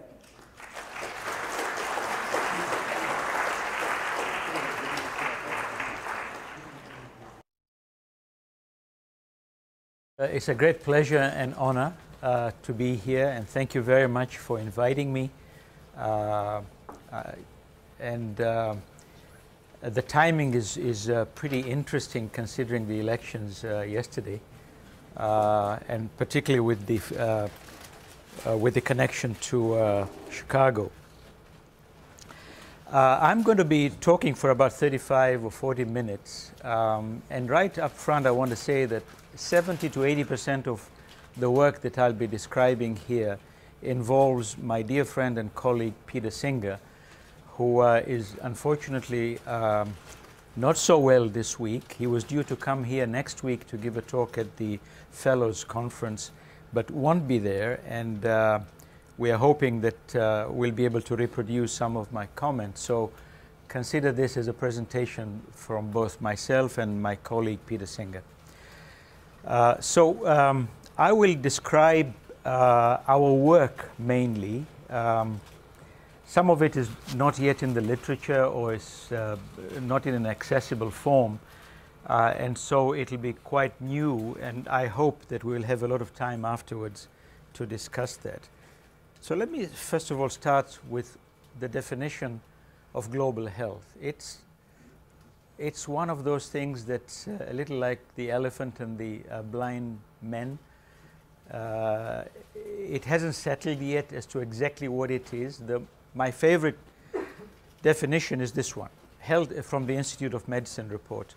Health problems, issues, and concerns that transcend national borders, may be influenced by circumstances or experiences in other countries, and are best addressed by cooperative actions and solutions. And that packs a lot of implications, which I hope will emerge as we discuss issues today. So look at this picture. On the right, you have people living in North America, Western Europe, and the rich countries of the world, expecting to live 80 years after at birth.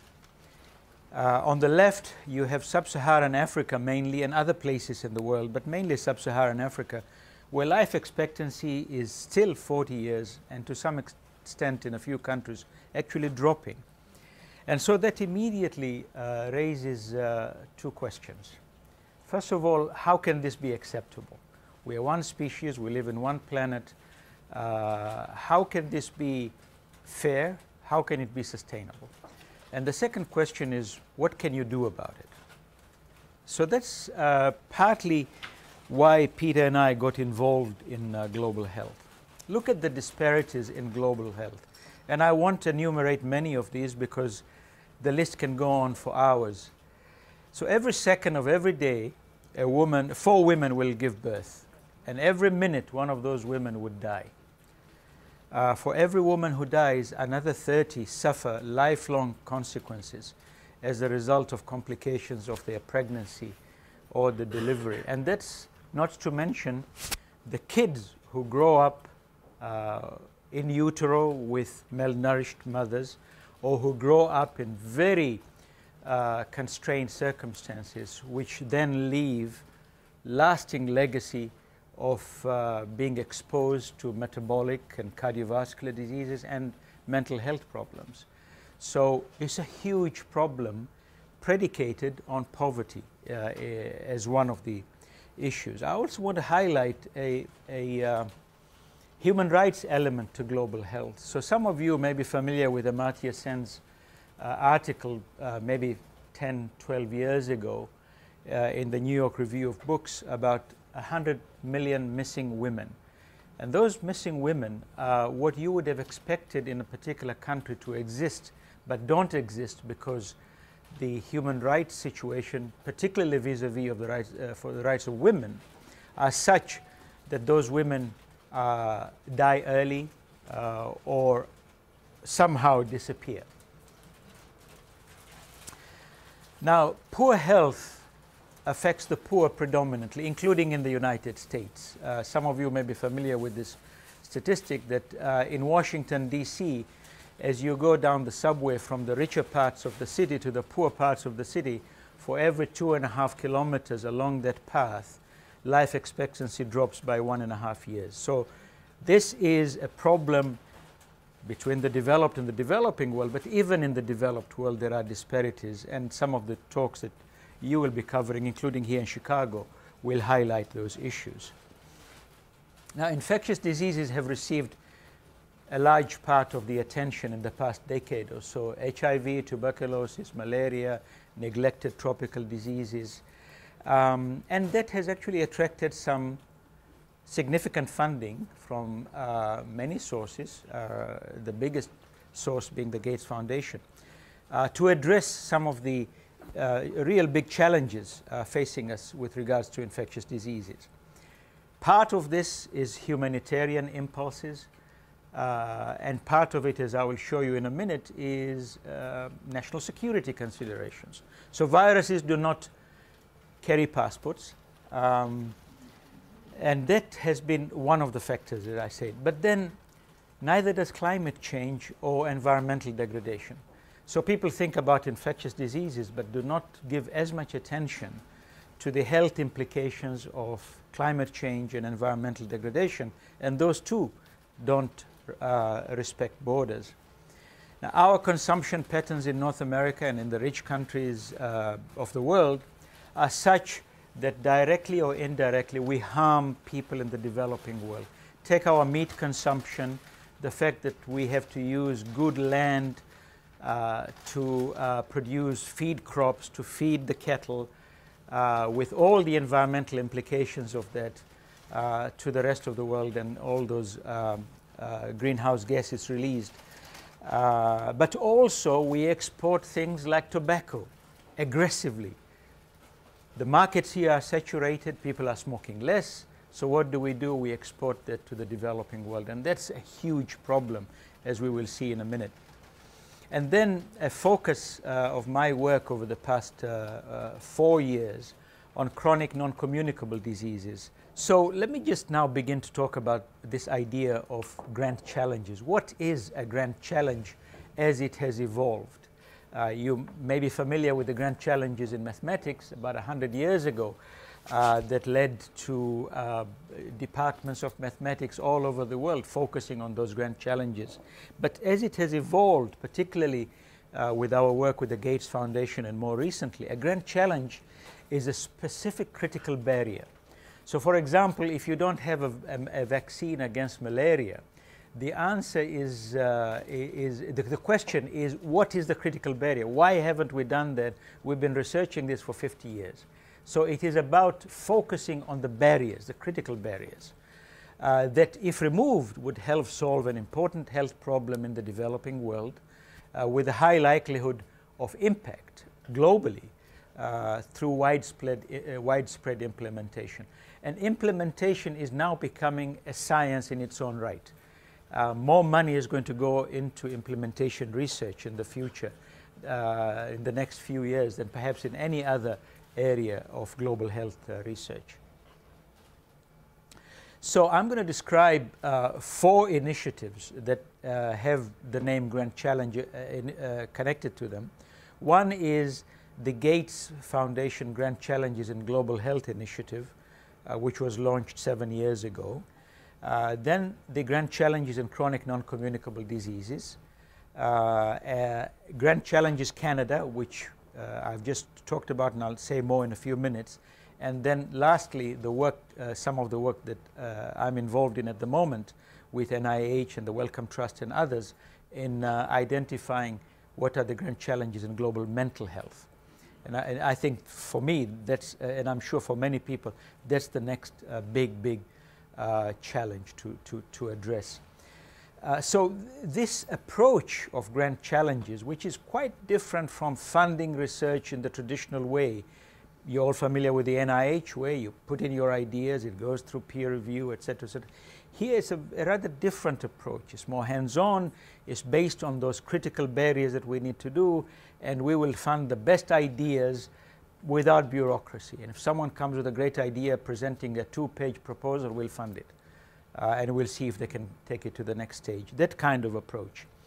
And it's brought in very significant resources. So Bill Gates put in, Bill and Melinda Gates Foundation put in $450 million to address 14 grand challenges and funded just 44 research projects. Just 44, $450 million or more. Secondly, let me talk about chronic non-communicable diseases. So just let me paint the scene here for you. So I'm sorry, I don't know what I did there. No. Oh, okay. So about 60 million people die every year. And people imagine that a lot of people in the developing world die from infectious diseases. Well, it's not so. Of the 60 or so million people who die, about half die from cardiovascular disease, 30% die from cardiovascular disease. Cancer kills about 15%, chronic respiratory diseases 7%, and diabetes, although it looks like 2%, actually diabetes causes cardiovascular disease, causes stroke, and so on. So it's grossly underestimated what diabetes does. And then if you look at communicable diseases, maternal and perinatal conditions, and nutritional deficiencies, which are big killers, all that amounts to only 30%.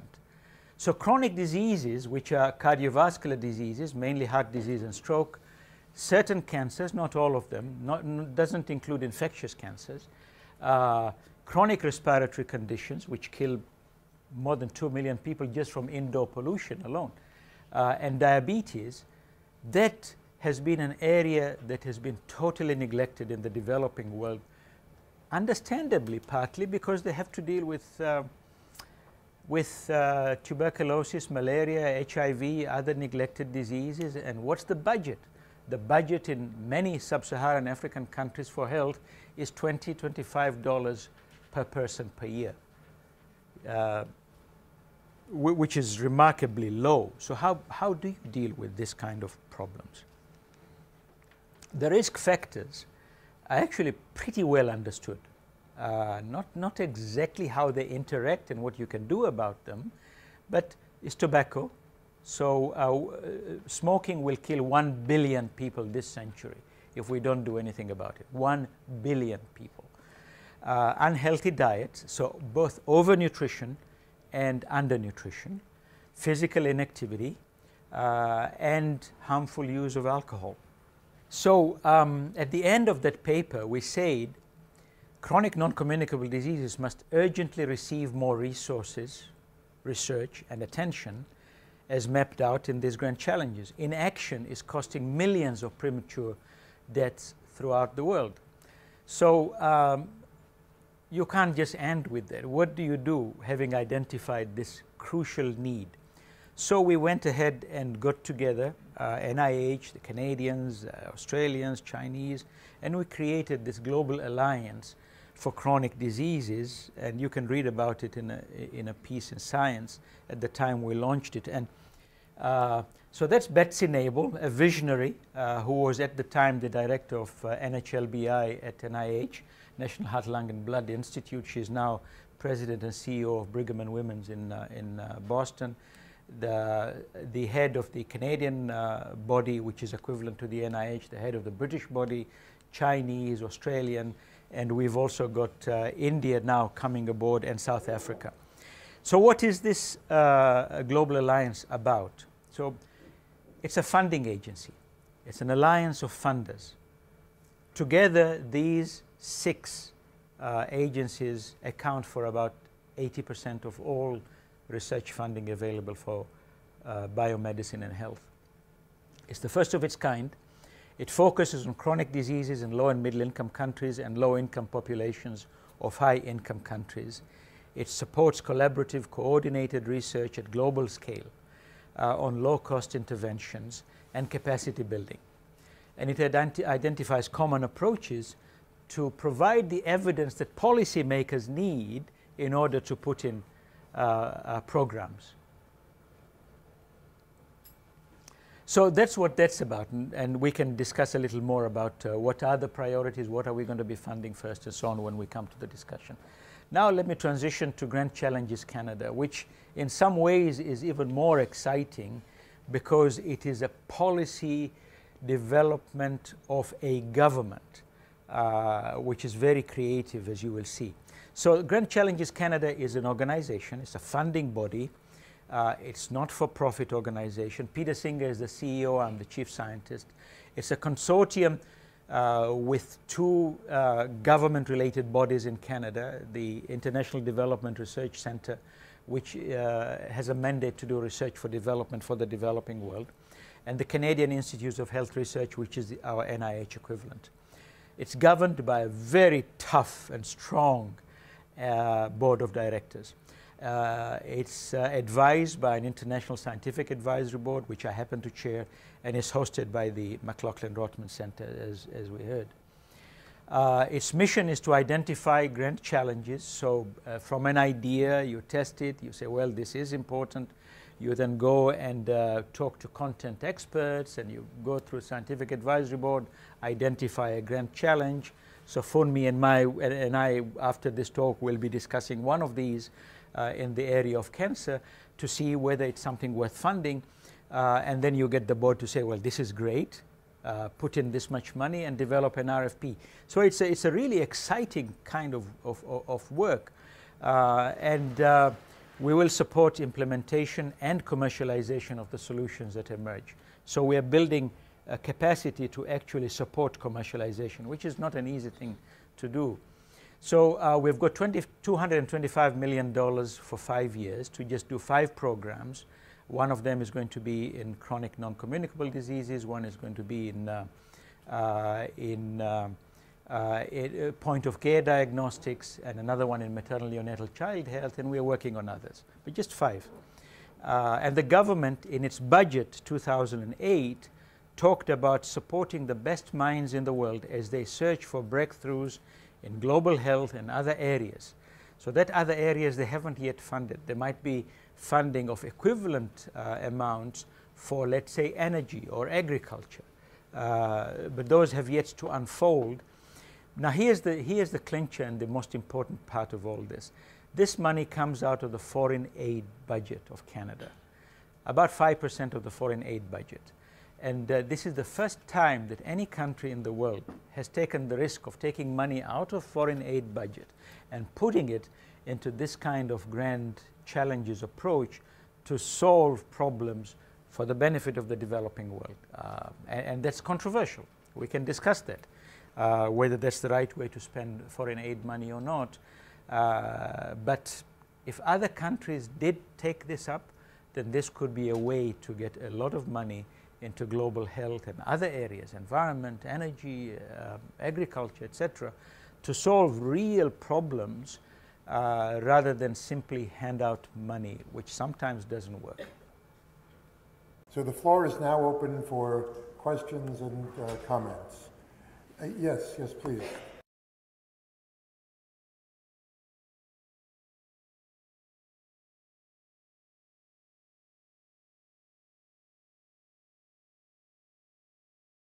It was a very interesting talk that Dr. Washington was giving, but I completely agree. It crossed my mind, as you were saying, you know, how can we actually be sitting here on the same panel? And I do think there has been an overemphasis. I mean, a huge amount of expenditure has been on treatment and much less on prevention. And I think part of it has been because the determinants are probably less securely established. And I think maybe in medicine, in epidemiology, there's been such a focus on just on health and how early health behaviors affect later health behaviors and how this disease is treated by this drug. And only recently are we coming into this kind of developmental process of understanding what it is, how disease is interacting with a larger social system, and how changing other parts of the social system will affect the healthcare system. So I do think there's a tremendous imbalance. And I was a little sad that the discussions this last 6 months or so emphasized too much healthcare and too little prevention. It could have been more money spent, for example, on early childhood and educational interventions that I think could have prevented the problem. I guess I'm a little less optimistic than you are about the bill as I've understood it to this date, because I didn't see where they were really bending the curve. And this is one way to bend the curve, is kind of get rid of the problem from the get-go. So I think it's a great question, and I would turn it over to you to see. So my view is that yes, there was an imbalance, and there is right now.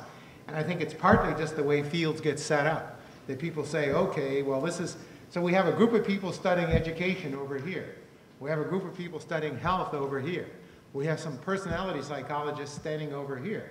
There aren't very many people putting all these 3 ingredients together, and those are the ingredients you need to understand how to build a healthy society and get the people. So we probably would need less we'd need less treatment of disease if we actually had made those kinds of investments. So I do think we have to prioritize.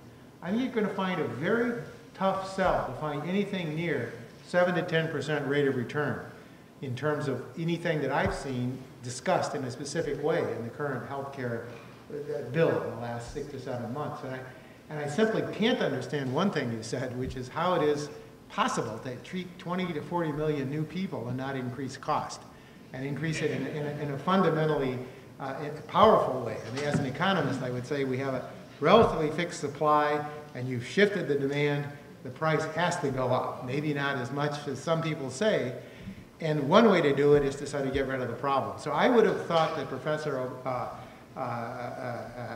President Obama, Professor Obama, again, this is one of his classrooms, and I knew him in that role, but would have thought maybe a little more comprehensively about health care and social policy, because it was part of his budget, is part of his campaign pledge, and you know, a lot of things have happened the last 2 years. But I would argue that anything I didn't really say, and have been given the opportunity to say, is we want to be much more comprehensive. And so we say, do we have complete details? No, but I would say we actually know more about the health effectiveness of these early interventions and other types of interventions than we might know about certain kinds of cost reduction strategies in the healthcare policy arena. Could I just comment that, you know, I haven't seen the latest estimate, but it's estimated, I mean, it's in the billions, maybe hundreds of billions of dollars that that are estimated to be wasted in the healthcare system. And so one way that many who work within that system believe that you're going to be able to provide more services, better services to a population is to eliminate that waste.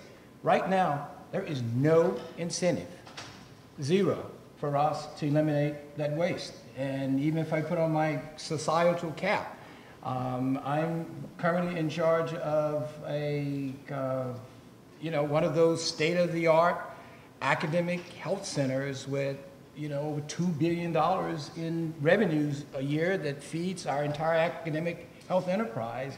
I mean, I would get hauled into the town square tomorrow and tarred and feathered and then shot if I were talking about, okay, let's give back the money. So that this is a problem across the country, and I am an optimist, you know, so I'm a little maybe too Pollyannish, because I think we need to bend that curve, but more importantly, if in fact it could happen, I'm not saying it's going to happen in the next 9 years, but if in fact it could happen, such that, and we've seen it happen in some other areas, such that the incentives align to in fact focus more on the prevention and on the promotion, then I think we would see better quality overall just in terms of what we do for patients. And prevention is a great deal much cheaper than actual cure. I'm going to take two quick questions, and then let the panel wrap up.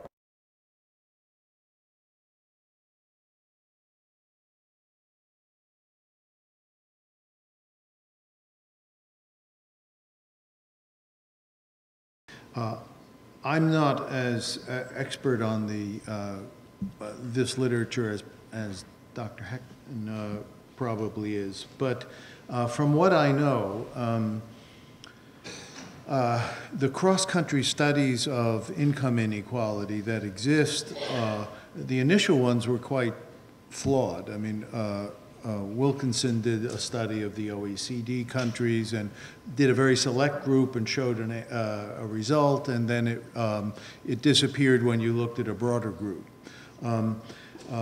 Subramanian and Kawachi have looked at some of the international studies, and their suggestion is that you have to be above some threshold of inequality before you start to get any difference at all that shows up in the cross-country studies.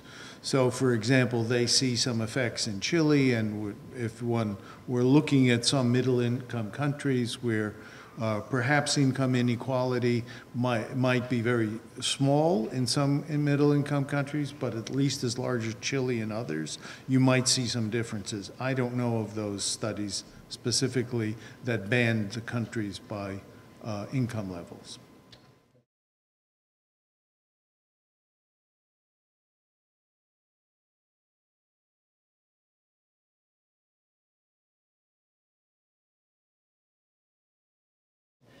One is, you suggested that it's going to be very challenging, and I agree with that.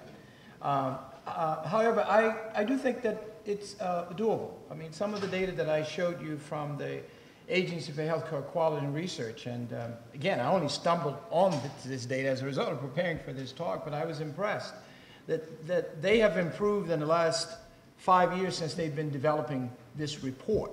And the emphasis has been on increasing the metrics. And there's some very smart people working in this arena looking at how do we validate the metrics that are being developed across different populations. And I tend to think of this whole metric mapping similar to the Human Genome Project, where you've got lots of different people working on it, but once you can agree upon sort of some standards for how you go about testing various pieces, different groups can test the pieces so that eventually you've got a metric map for the country that people agree on with some baseline measures. So I think it's doable, and I certainly believe that an important step is the investment that's being made through the current health reform legislation. Thank you. Yeah, I don't think I should add much to what you say. You know quite a bit about the literature. And I would simply say that I'm a little bit worried about stopping there with just the income inequality health. So there is a relationship. Pickett and Wilkinson have been probably the most active in advocating this. And there has been exactly the kind of controversy that Dr. Daniels was talking about. But I would just make the following statement, that there is a real issue about whether or not it's income equality per se that's arising. So even if you took the facts, the simple facts, even without the subtlety that was just given, I would wonder, and I think that's been the issue that's been heavily contested. Angus Deaton, for example, has written on this, and many people have written that it may not just even be income. You know, there's the question of reverse causality, you know, people who actually happen to be very sick generally have low incomes and so forth and so on. And so I think we probably need a deeper understanding of just the nature of social inequality than just looking at income. And I think what I worry about, to be honest, is an episode that occurred in social policy in the United States some 50 years ago. We saw there was a tremendous amount of income inequality, not just racial inequality, but various kinds of inequality. And so the idea was, well, what we should do is give people more income and redistribute income. And we did it. And we did it very effectively for 15 or 20 years. And we reduced the measure of inequality in the society. And then some 20, 25 years later, about the time when President Clinton was president, we had this welfare reform that came precisely because many people recognized that just transferring income, just reducing inequality was not reducing poverty and wasn't even really having that much of an effect on health and many other determinants. And so the notion was we have to think more broadly about just what inequality stands for.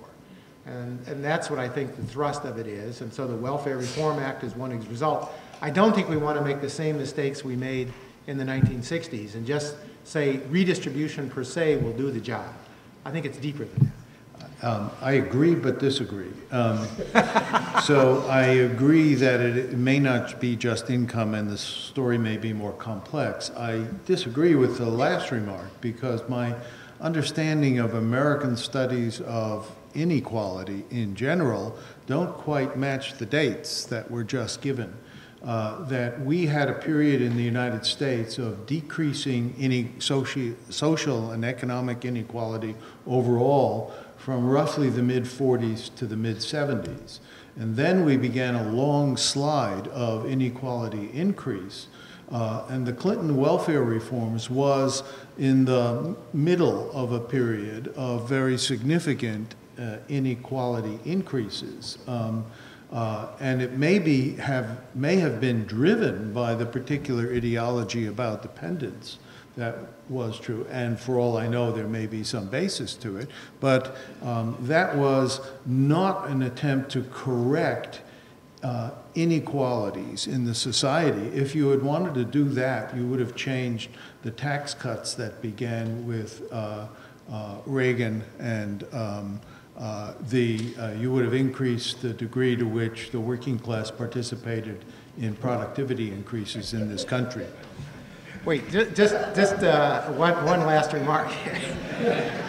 I lost control one time.